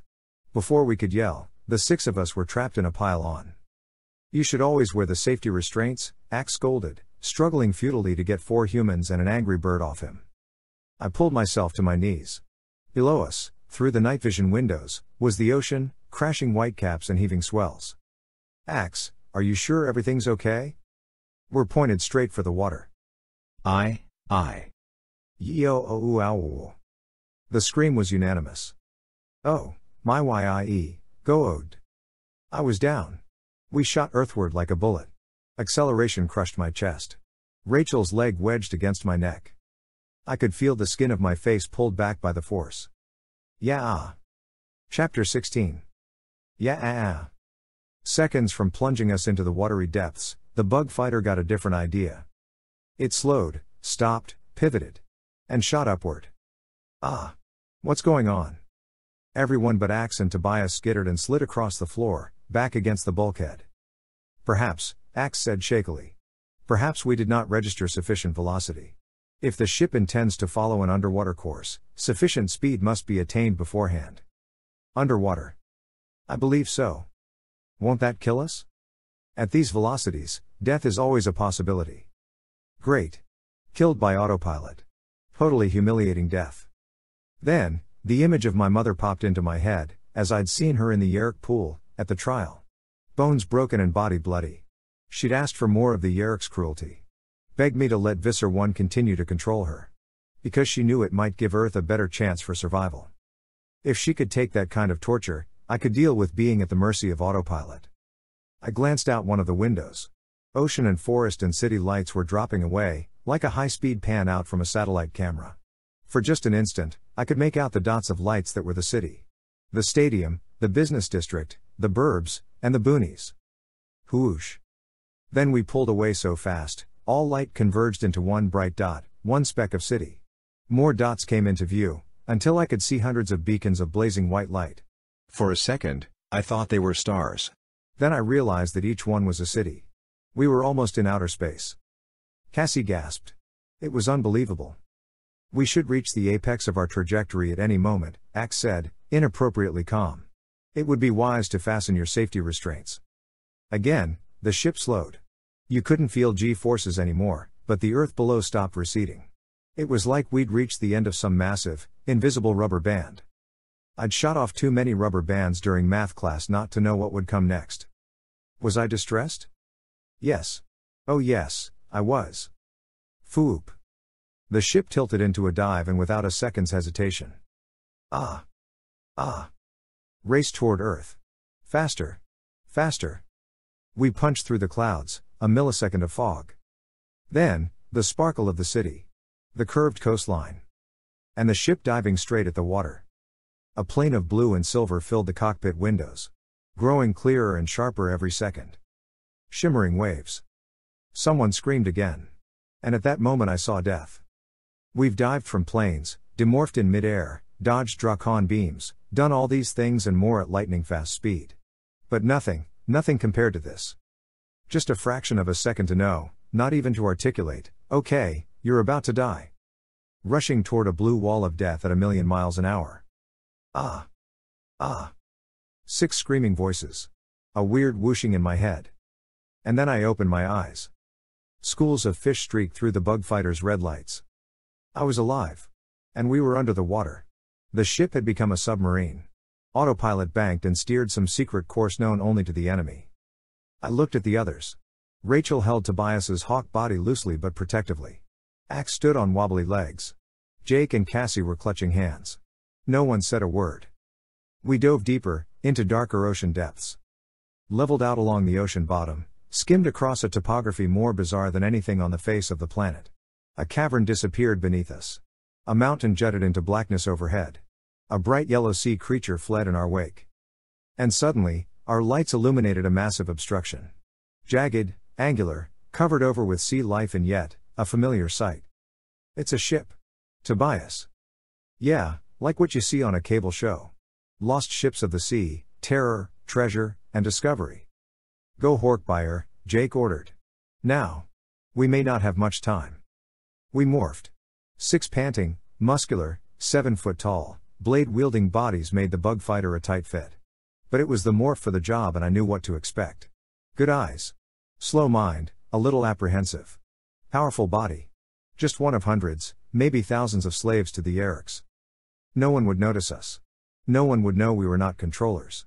I hoped. The ship banked automatically, just missing the side of the seafaring relic. We began to circle slowly above it. The hull was gigantic, tipped on its side against the ocean floor. Large sections were broken off, plates of riveted steel scattered all around. A turret and 3 heavy guns protruded from the deck. World War II, Jake murmured.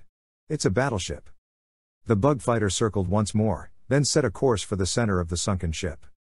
Here we go again, I yelled, throwing up my bladed arms in disbelief. Don't tell me we can fly through steel. We shot toward the hull. I decided not to close my eyes this time. What would be the point? The Z space chatter, Axe said suddenly. There was the mention of a human ship. This is the entrance to the tunnel. Just as we were about to crash, the ship fractured.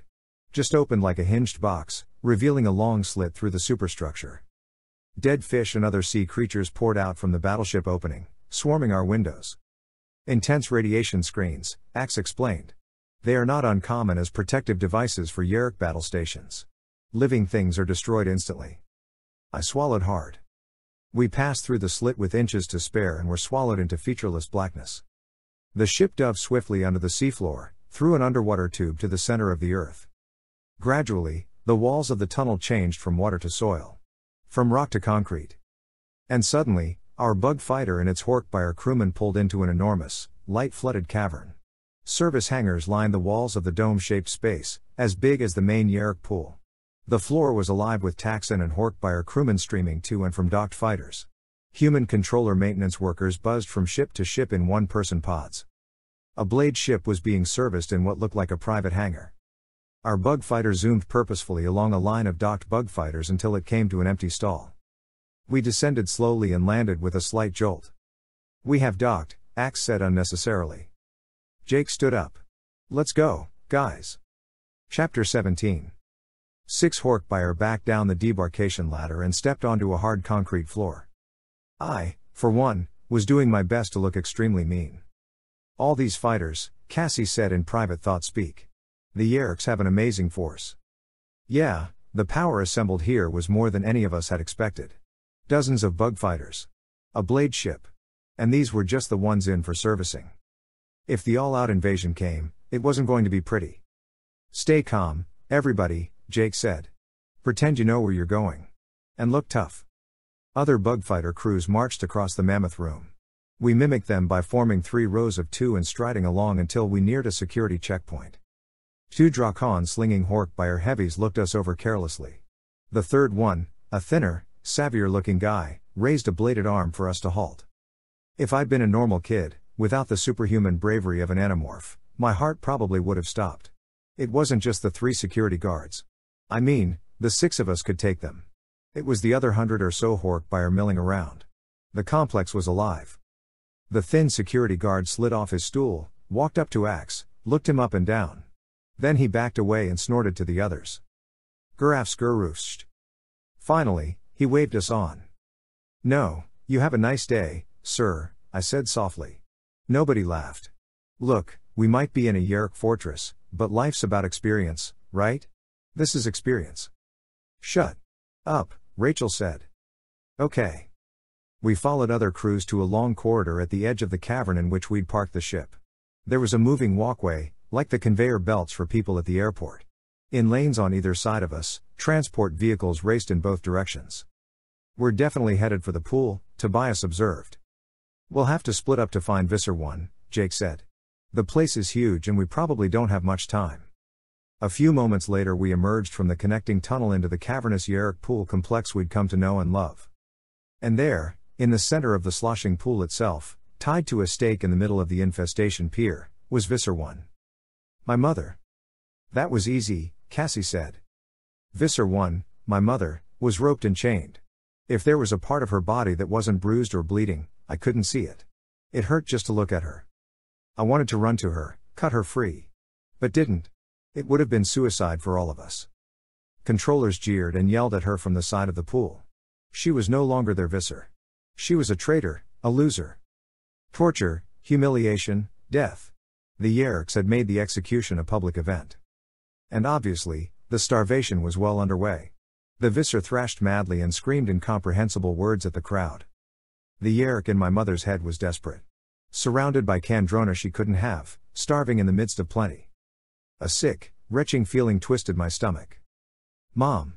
I yelled in private thought speak. Her jabbering stopped abruptly. She'd heard my thought speak. My mother was still alive enough to know my voice. "Mom!" I yelled again. This time, she didn't respond. Or couldn't. Visser 1 reasserted control, roaring and wailing, spitting at her tormentors.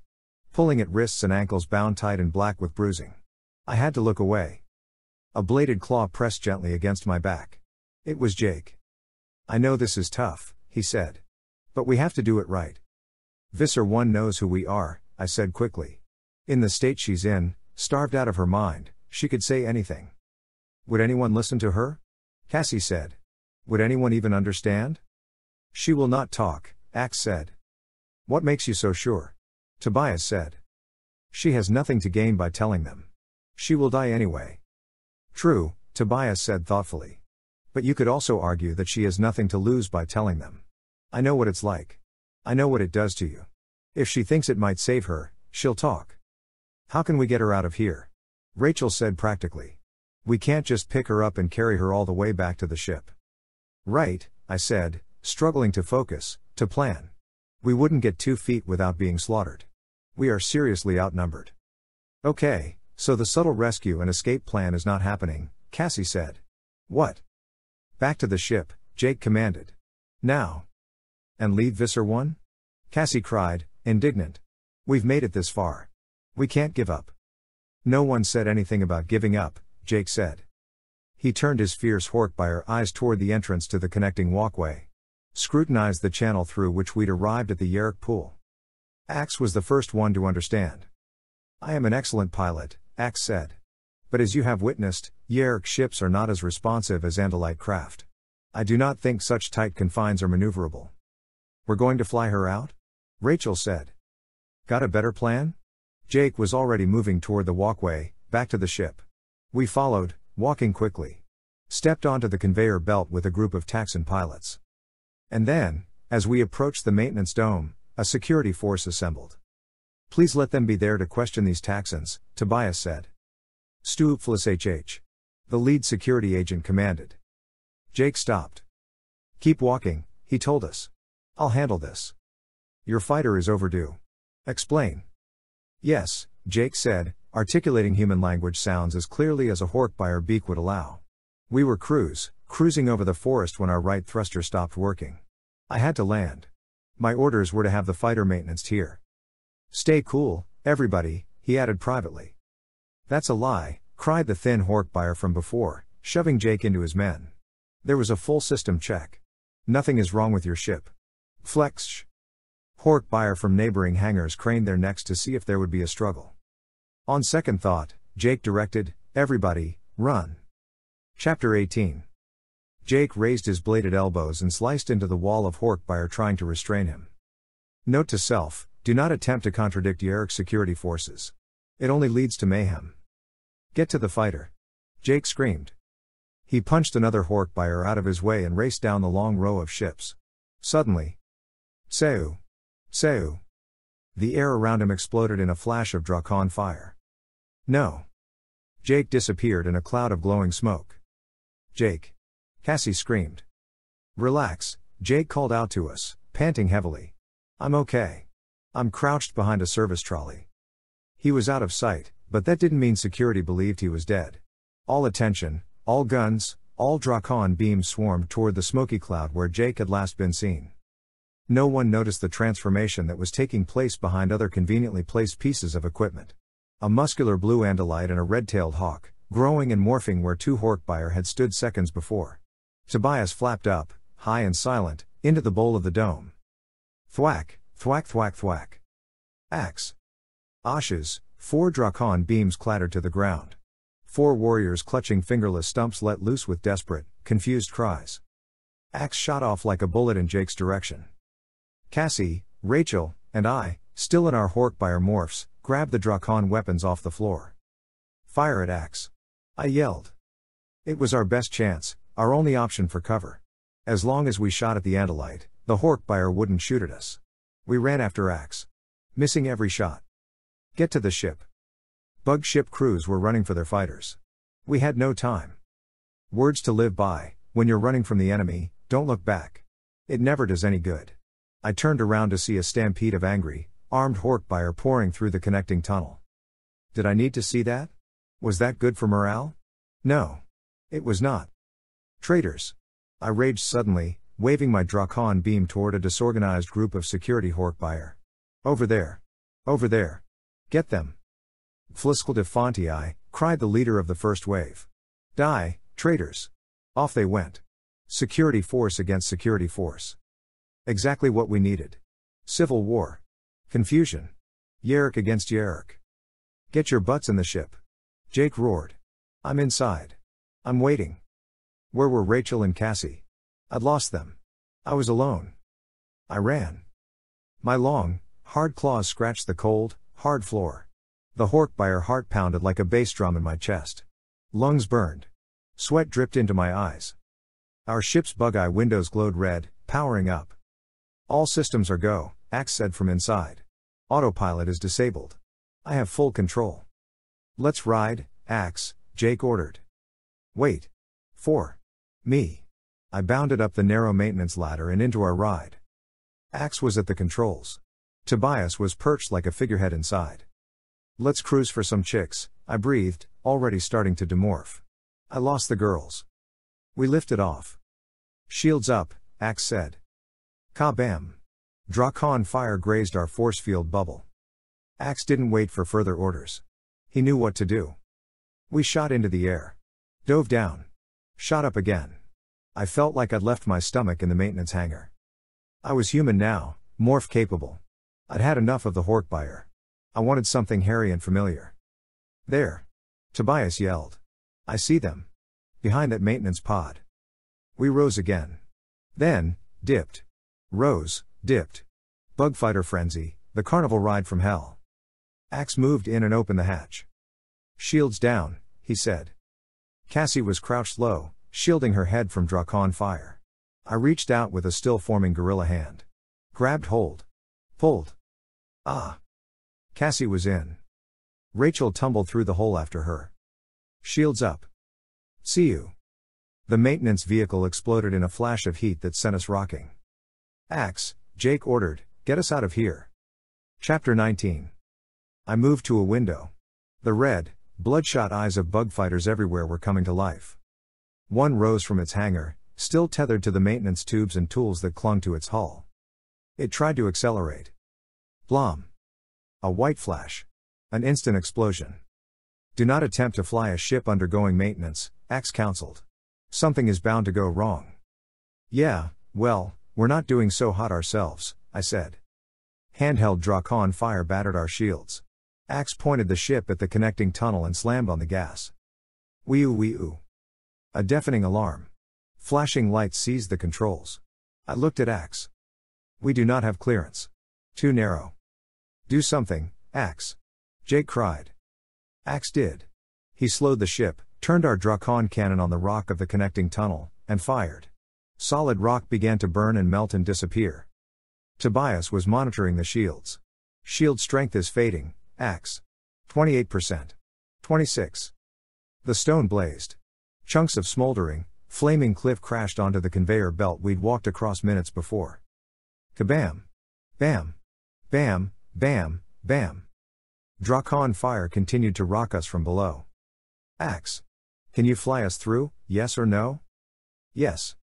Whoa. The ship banked 45 degrees. And Axe took us into the flames. Scraping, bumping, screeching through the exploding rock. We were like a bullet in a gun barrel. Axe, you're crazy. Cassie screamed.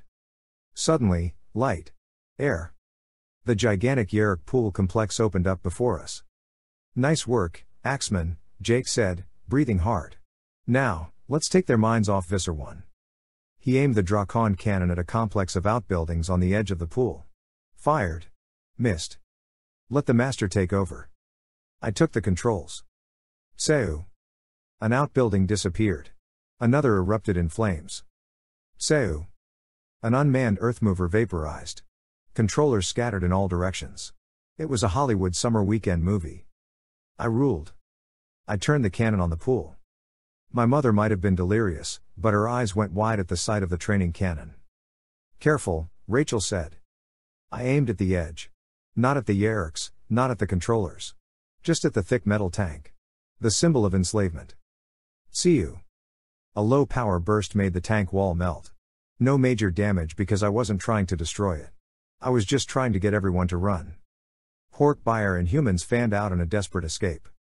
Take us in, Jake said to Axe. Rachel, Marco?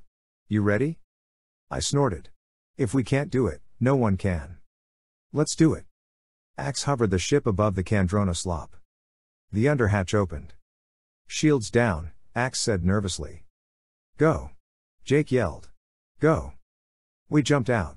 Gorilla feet and Horkbuyer talons slammed onto the metal peninsula where my mother was tied up. The infestation pier is as wide as a boardwalk, but it's as dangerous as a rope bridge strung across a canyon in the Andes. Rachel quickly sliced the cuffs that held my mother to the pole. Chest, wrists, ankles. My mother didn't seem to know we were there to help. The screaming Yeerk in her head was too far gone. Grab her, Rachel growled. The ship's about to get hit. Seu. A Drakon bolt hit the ship over our heads. The force rattled the pier and burned a scar into the side of our fighter. Hang on. Jake called from above. We'll be back. No choice. Axe had to pull away or be massacred. The ship raised its shields and buzzed into the air. We're stranded, Rachel said. This isn't how it was supposed to work out. Another bug ship zoomed through the connecting tunnel, swarmed the air over the pool. Axe shot straight up to the top of the dome, the attacking ship right behind. See you. Drakon fire missed Axe as he pulled steeply back. See you. Jake shattered the shield of the enemy ship.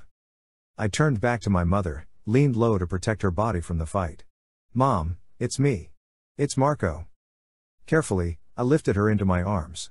She was silent for less than a second, then the screaming started again. See you. See you.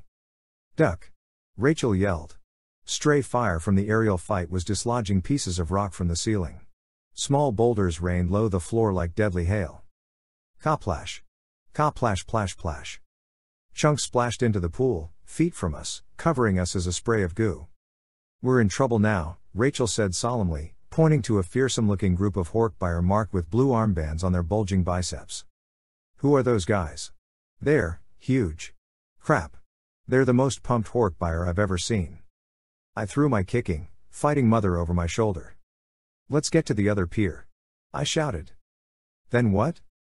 Run like hell. The gap between the piers was at least 5 feet. Maybe more. Rachel ran down our pier like it was an airstrip. She lifted up, rocketed through space. The perfect long jump. Marco, come on. No choice. I taxied like a DC-3. The jump was too long, too. Ah. We hurtled through the air above the churning Yeerks. And crashed onto the reinfestation pier. Suddenly, my mother went totally limp. Oh, God. Was she dead? Had I killed her? No. Her eyes fluttered open and she looked at me pleadingly. Kill it, she whispered. What? I looked down on the pier. Visser 1. The overgrown leech had escaped from my mother's ear and was trying to bail. It must have tried to drop into the Kandrona that was food, that was life. Trouble was, the timing of the jump had been off. Visser 1 had hit the pier as we landed.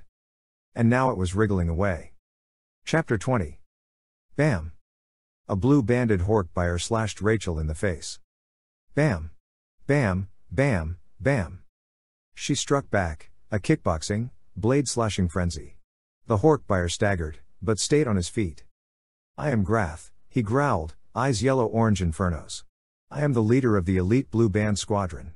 You will surrender or you will die. Surrender? Rachel said to me, incredulous. He doesn't know me very well. A Horkbire's gonna die on this pier, Mr. Grath, she snarled. But it's not gonna be me. Whoosh. Kill it. My mother's voice rose louder now, trembling with anger. Visser 1 was crawling, shriveling up to half its size, then stretching forward. Shrivel, stretch. Shrivel, stretch. A slow, relentless rhythm toward the pier's edge. I reached to grab it. Bam. Ah. A clawfoot stabbed my leg. Another Horkbire had landed on the pier. I dropped my mother in a heap. You will die, Andalite. Another blue band jabbed my back. Bam. I whirled and punched him in the chest. I don't think so, freak. I glanced down to where my mother lay motionless, semi-protected between Rachel and me, oblivious to the battle. Bruised and broken, she was barely able to lift her head. But still, she raged. You won't get away, filthy worm. See you. Say see you. Ah. Rachel cried. I'm hit. Bad. Had to help Rachel. Kill it. Had to help Mom. I clenched my fist, a gorilla wrecking ball. I brought it up, ready to slam it down on the slug. See you. Arg. Searing pain raced through my right leg. I dropped to the pier, clutching burns so painful I couldn't think. The smell of my own burning hair and flesh filled my nostrils, sweet and sickening. Marco. Rachel. Kill it. My mother. Insane fighter combat in the air overhead. More rock raining down. Bam. The blue band slashed me on the face. Okay. That was unnecessary. Rage drove me to my feet. Kabam! Gala! I punched Blue Band off the pier. Splash! He flailed, struggled in the muddy sea. A bug fighter buzzed my head. The wake of air pushed me down. The roar of engines filled my ears, a shrill, deafening whine.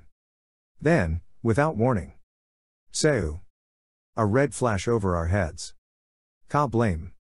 The bug fighter blew apart, showering us with fiery debris. Mounds of guts and severed limbs everywhere. No. Jake, Axe, Cassie, Tobias, gone. All gone. No. Rachel. I spun around, jumped over Mom.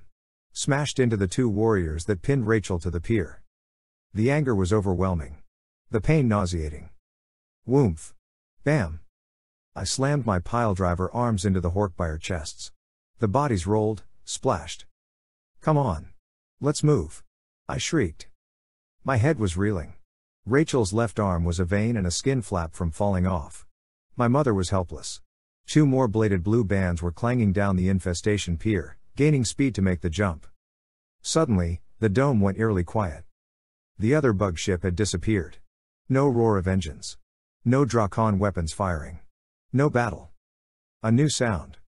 The sound of laughter, mind-filling, evil thought-speak laughter, flooding the pool complex. The blue bands froze in their tracks. I looked across the pool. Visser 3 stood on the shore, his stolen Andalite head tilted back. Then, he began to morph. The blue Andalite body turned black. Long, flat appendages sprouted from his neck and back, then opened outward in both directions, forming wings. Huge black wings. Growing fuller and wider till they joined in the center. A continuous delta wing. A living stealth bomber. A head grew in the middle. No, not a head. A mouth. Wide and long and lined with a darting silver tongue that licked rows of shimmering teeth. Then eyes, orange globes big as softballs, flanking the mouth like hardened gobs of tomato sauce. Ha, ha, ha, he squawked. Poor little Andalites. Abandoned on the pier. Abandoned to die. The massive wings undulated only once, but it was enough to make the Visser rise into the air. A second wing flap and he soared toward the top of the dome, an enormous silhouette engulfing us in shadow. Meet the Biovalard. The Visser roared. A little something I picked up on the planet Ondar. Its teeth will shred your flesh like paper. Rachel and I were silent. What could we say to that? You will die. The Visser cried. And everyone here will see me kill you. We have to move. I yelled to Rachel. I can't, she said. You have to. But I knew it was impossible. A river of blood gushed from her severed arm. She was losing consciousness. Visser 3 closed up his wings and dove for the pier, a missile with a mouth. There was no escape. No escape. I tried to lift both Rachel and my mother. They shuddered and gasped with pain. My attempt was pathetic. My injuries made me too weak to do anything. Suddenly, Zio Owl. A bug ship zoomed out from behind a storage building. See you. A Drakon blast, right into the Biovalard's belly. Ro-oh-ah. The Visser shrieked. The fighter rocketed toward us. Marco. It was Jake's voice, Jake's fighter. But I saw you crash. No, he said. You saw the Yeerks crash. Where's your faith in the Axemen? Hang on, we're coming in. Chapter 21. See you. A second hole sizzled the Biovalard's folded wing. It crumpled, wilted, crashed. Andalite filth. The Visser screamed. You will pay.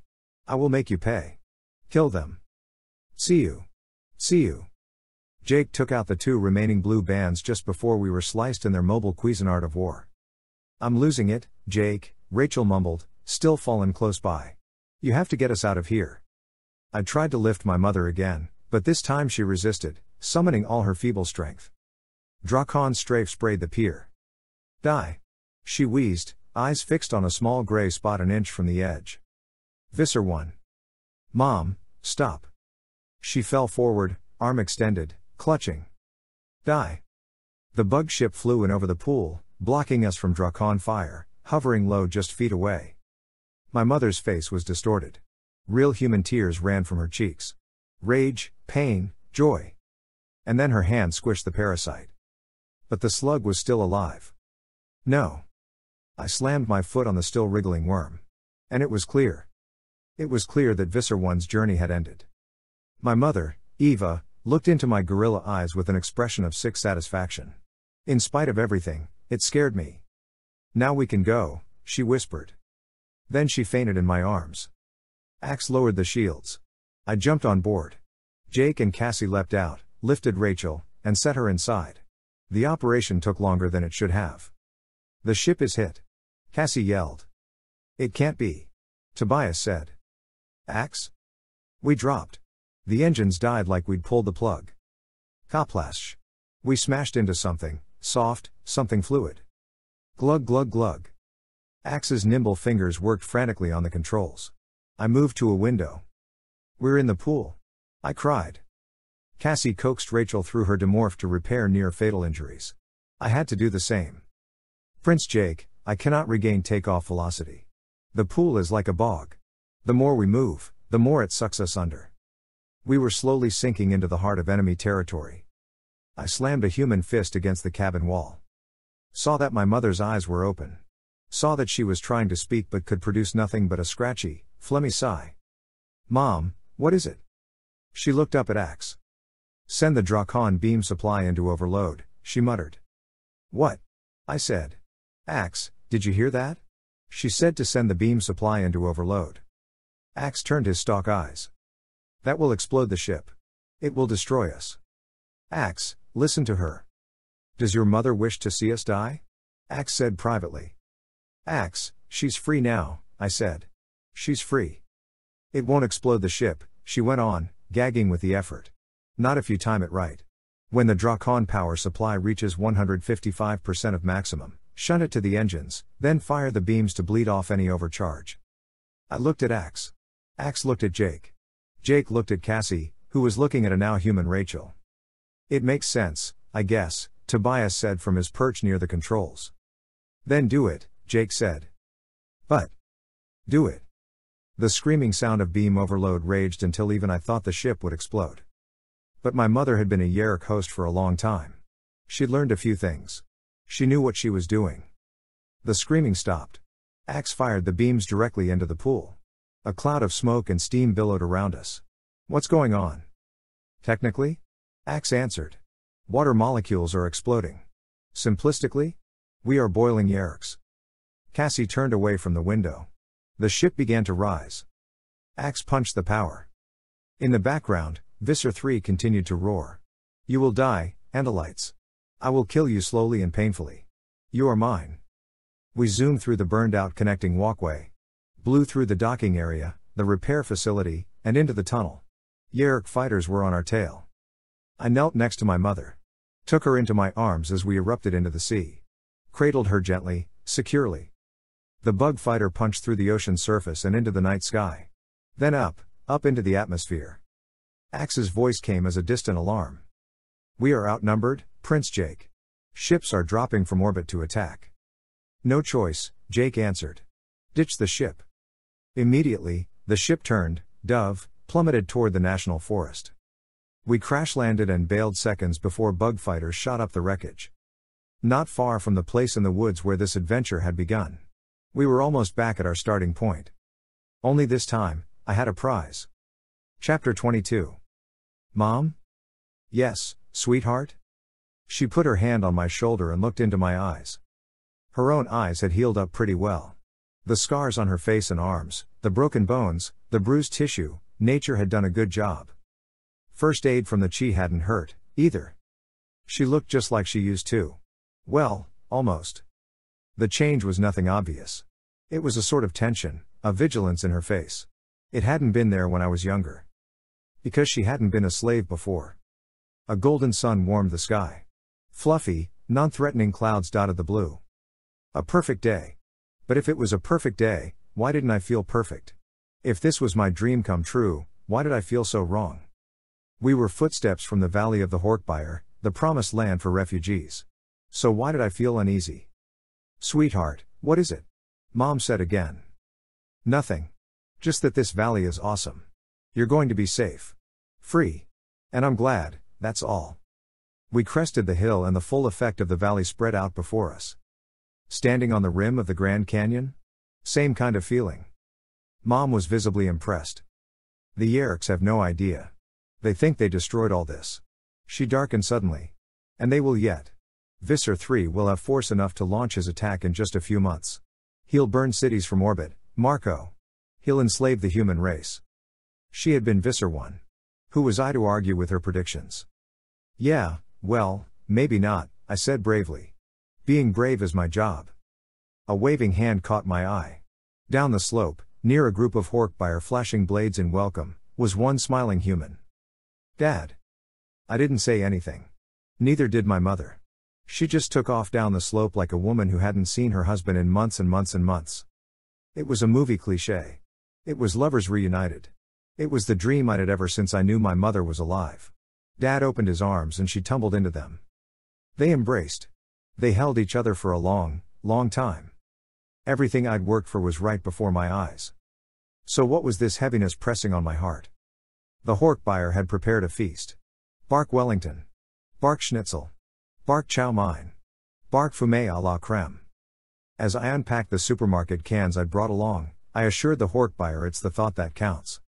I'd forgotten a can opener, but who needs one in the valley of the walking Swiss Army knives? The sun began to set as we finished our dinner.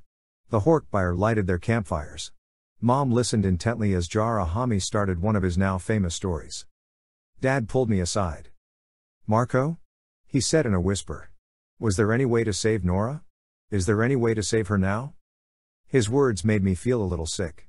But by now, I knew that life, and love, were complicated. You know that I love her. I nodded. Made the decision. Dad, what if Nora was a controller all along? What if the Yeerks put her in your path because they knew you were involved in secret work? Pain knotted my father's face. My conscience was heavy. Permanent damage had been done.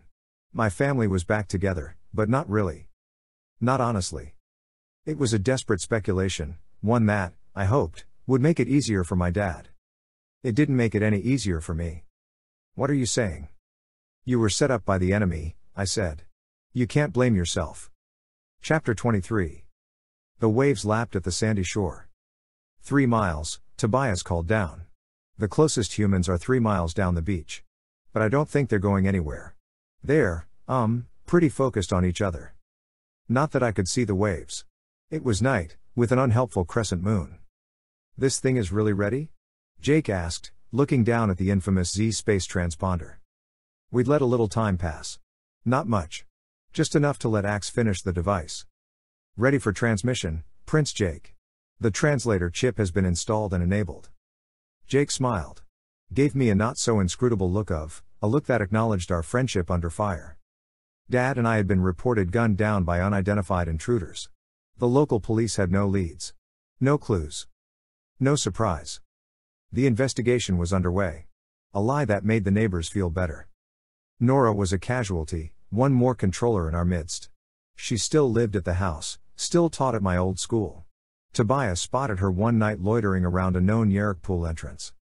Maybe someday I could save her. Cheat Land wasn't so bad. That's where I stayed now, mostly. They had TV. They had Oreos. When I needed a cable fix, I spent the night at Axe's Scoop. It was too risky for me to be at Cassie's or Rachel's or Jake's. And when we didn't have a mission, I went to the valley. Always to the valley. Let me go over this one more time, I said. Transmission may mean interception by the Yeerks, so we have to be careful what we say. And we can't hang around when we're done. Axe takes the machine with him so the Yeerks can't track us to this transmission site. Wait, Rachel interrupted. Can't we encrypt the transmission? Like they do in the movies? It will be encrypted, in 4 separate pathways, Axe said with a hint of disdain. But to Yeerk cryptographic equipment, the disguise is elementary. But there's a chance? Cassie said hopefully. A chance they'll think the signal is coming from one of their own ships? A small chance, Axe answered. Let's do this, Jake said, rubbing his hands together. Let's hope the fleet is open 24 hours, I said. Axe, you've got the Andalites on your speed dial, right? I shifted my feet anxiously in the sand. Breathed deeply. Axe typed a line or two of code on the abbreviated keypad. His fingers trembled slightly. This was a long-distance call. I glanced at the sky, into the sea of stars and planets and alien worlds that lay beyond my view.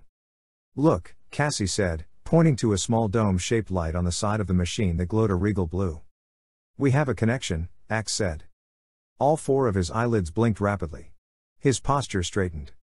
A voice, a scratchy, commanding voice. "Who is this?" demanded the Andalite officer on the other end. "Who is initiating this contact?" It was surreal. This voice, these words, are linked to another world. Jake signaled Axe to answer. But Axe shook his head. "No. I believe this is your moment." Jake glanced at each of us, ran his hand through his hair. "This is," he cleared his throat. He glanced back at Axe and smiled. Then he leaned in close to the device. "This is Earth," he said. "We do know who they are. And we know you, too." End of Animorphs number 45, The Revelation.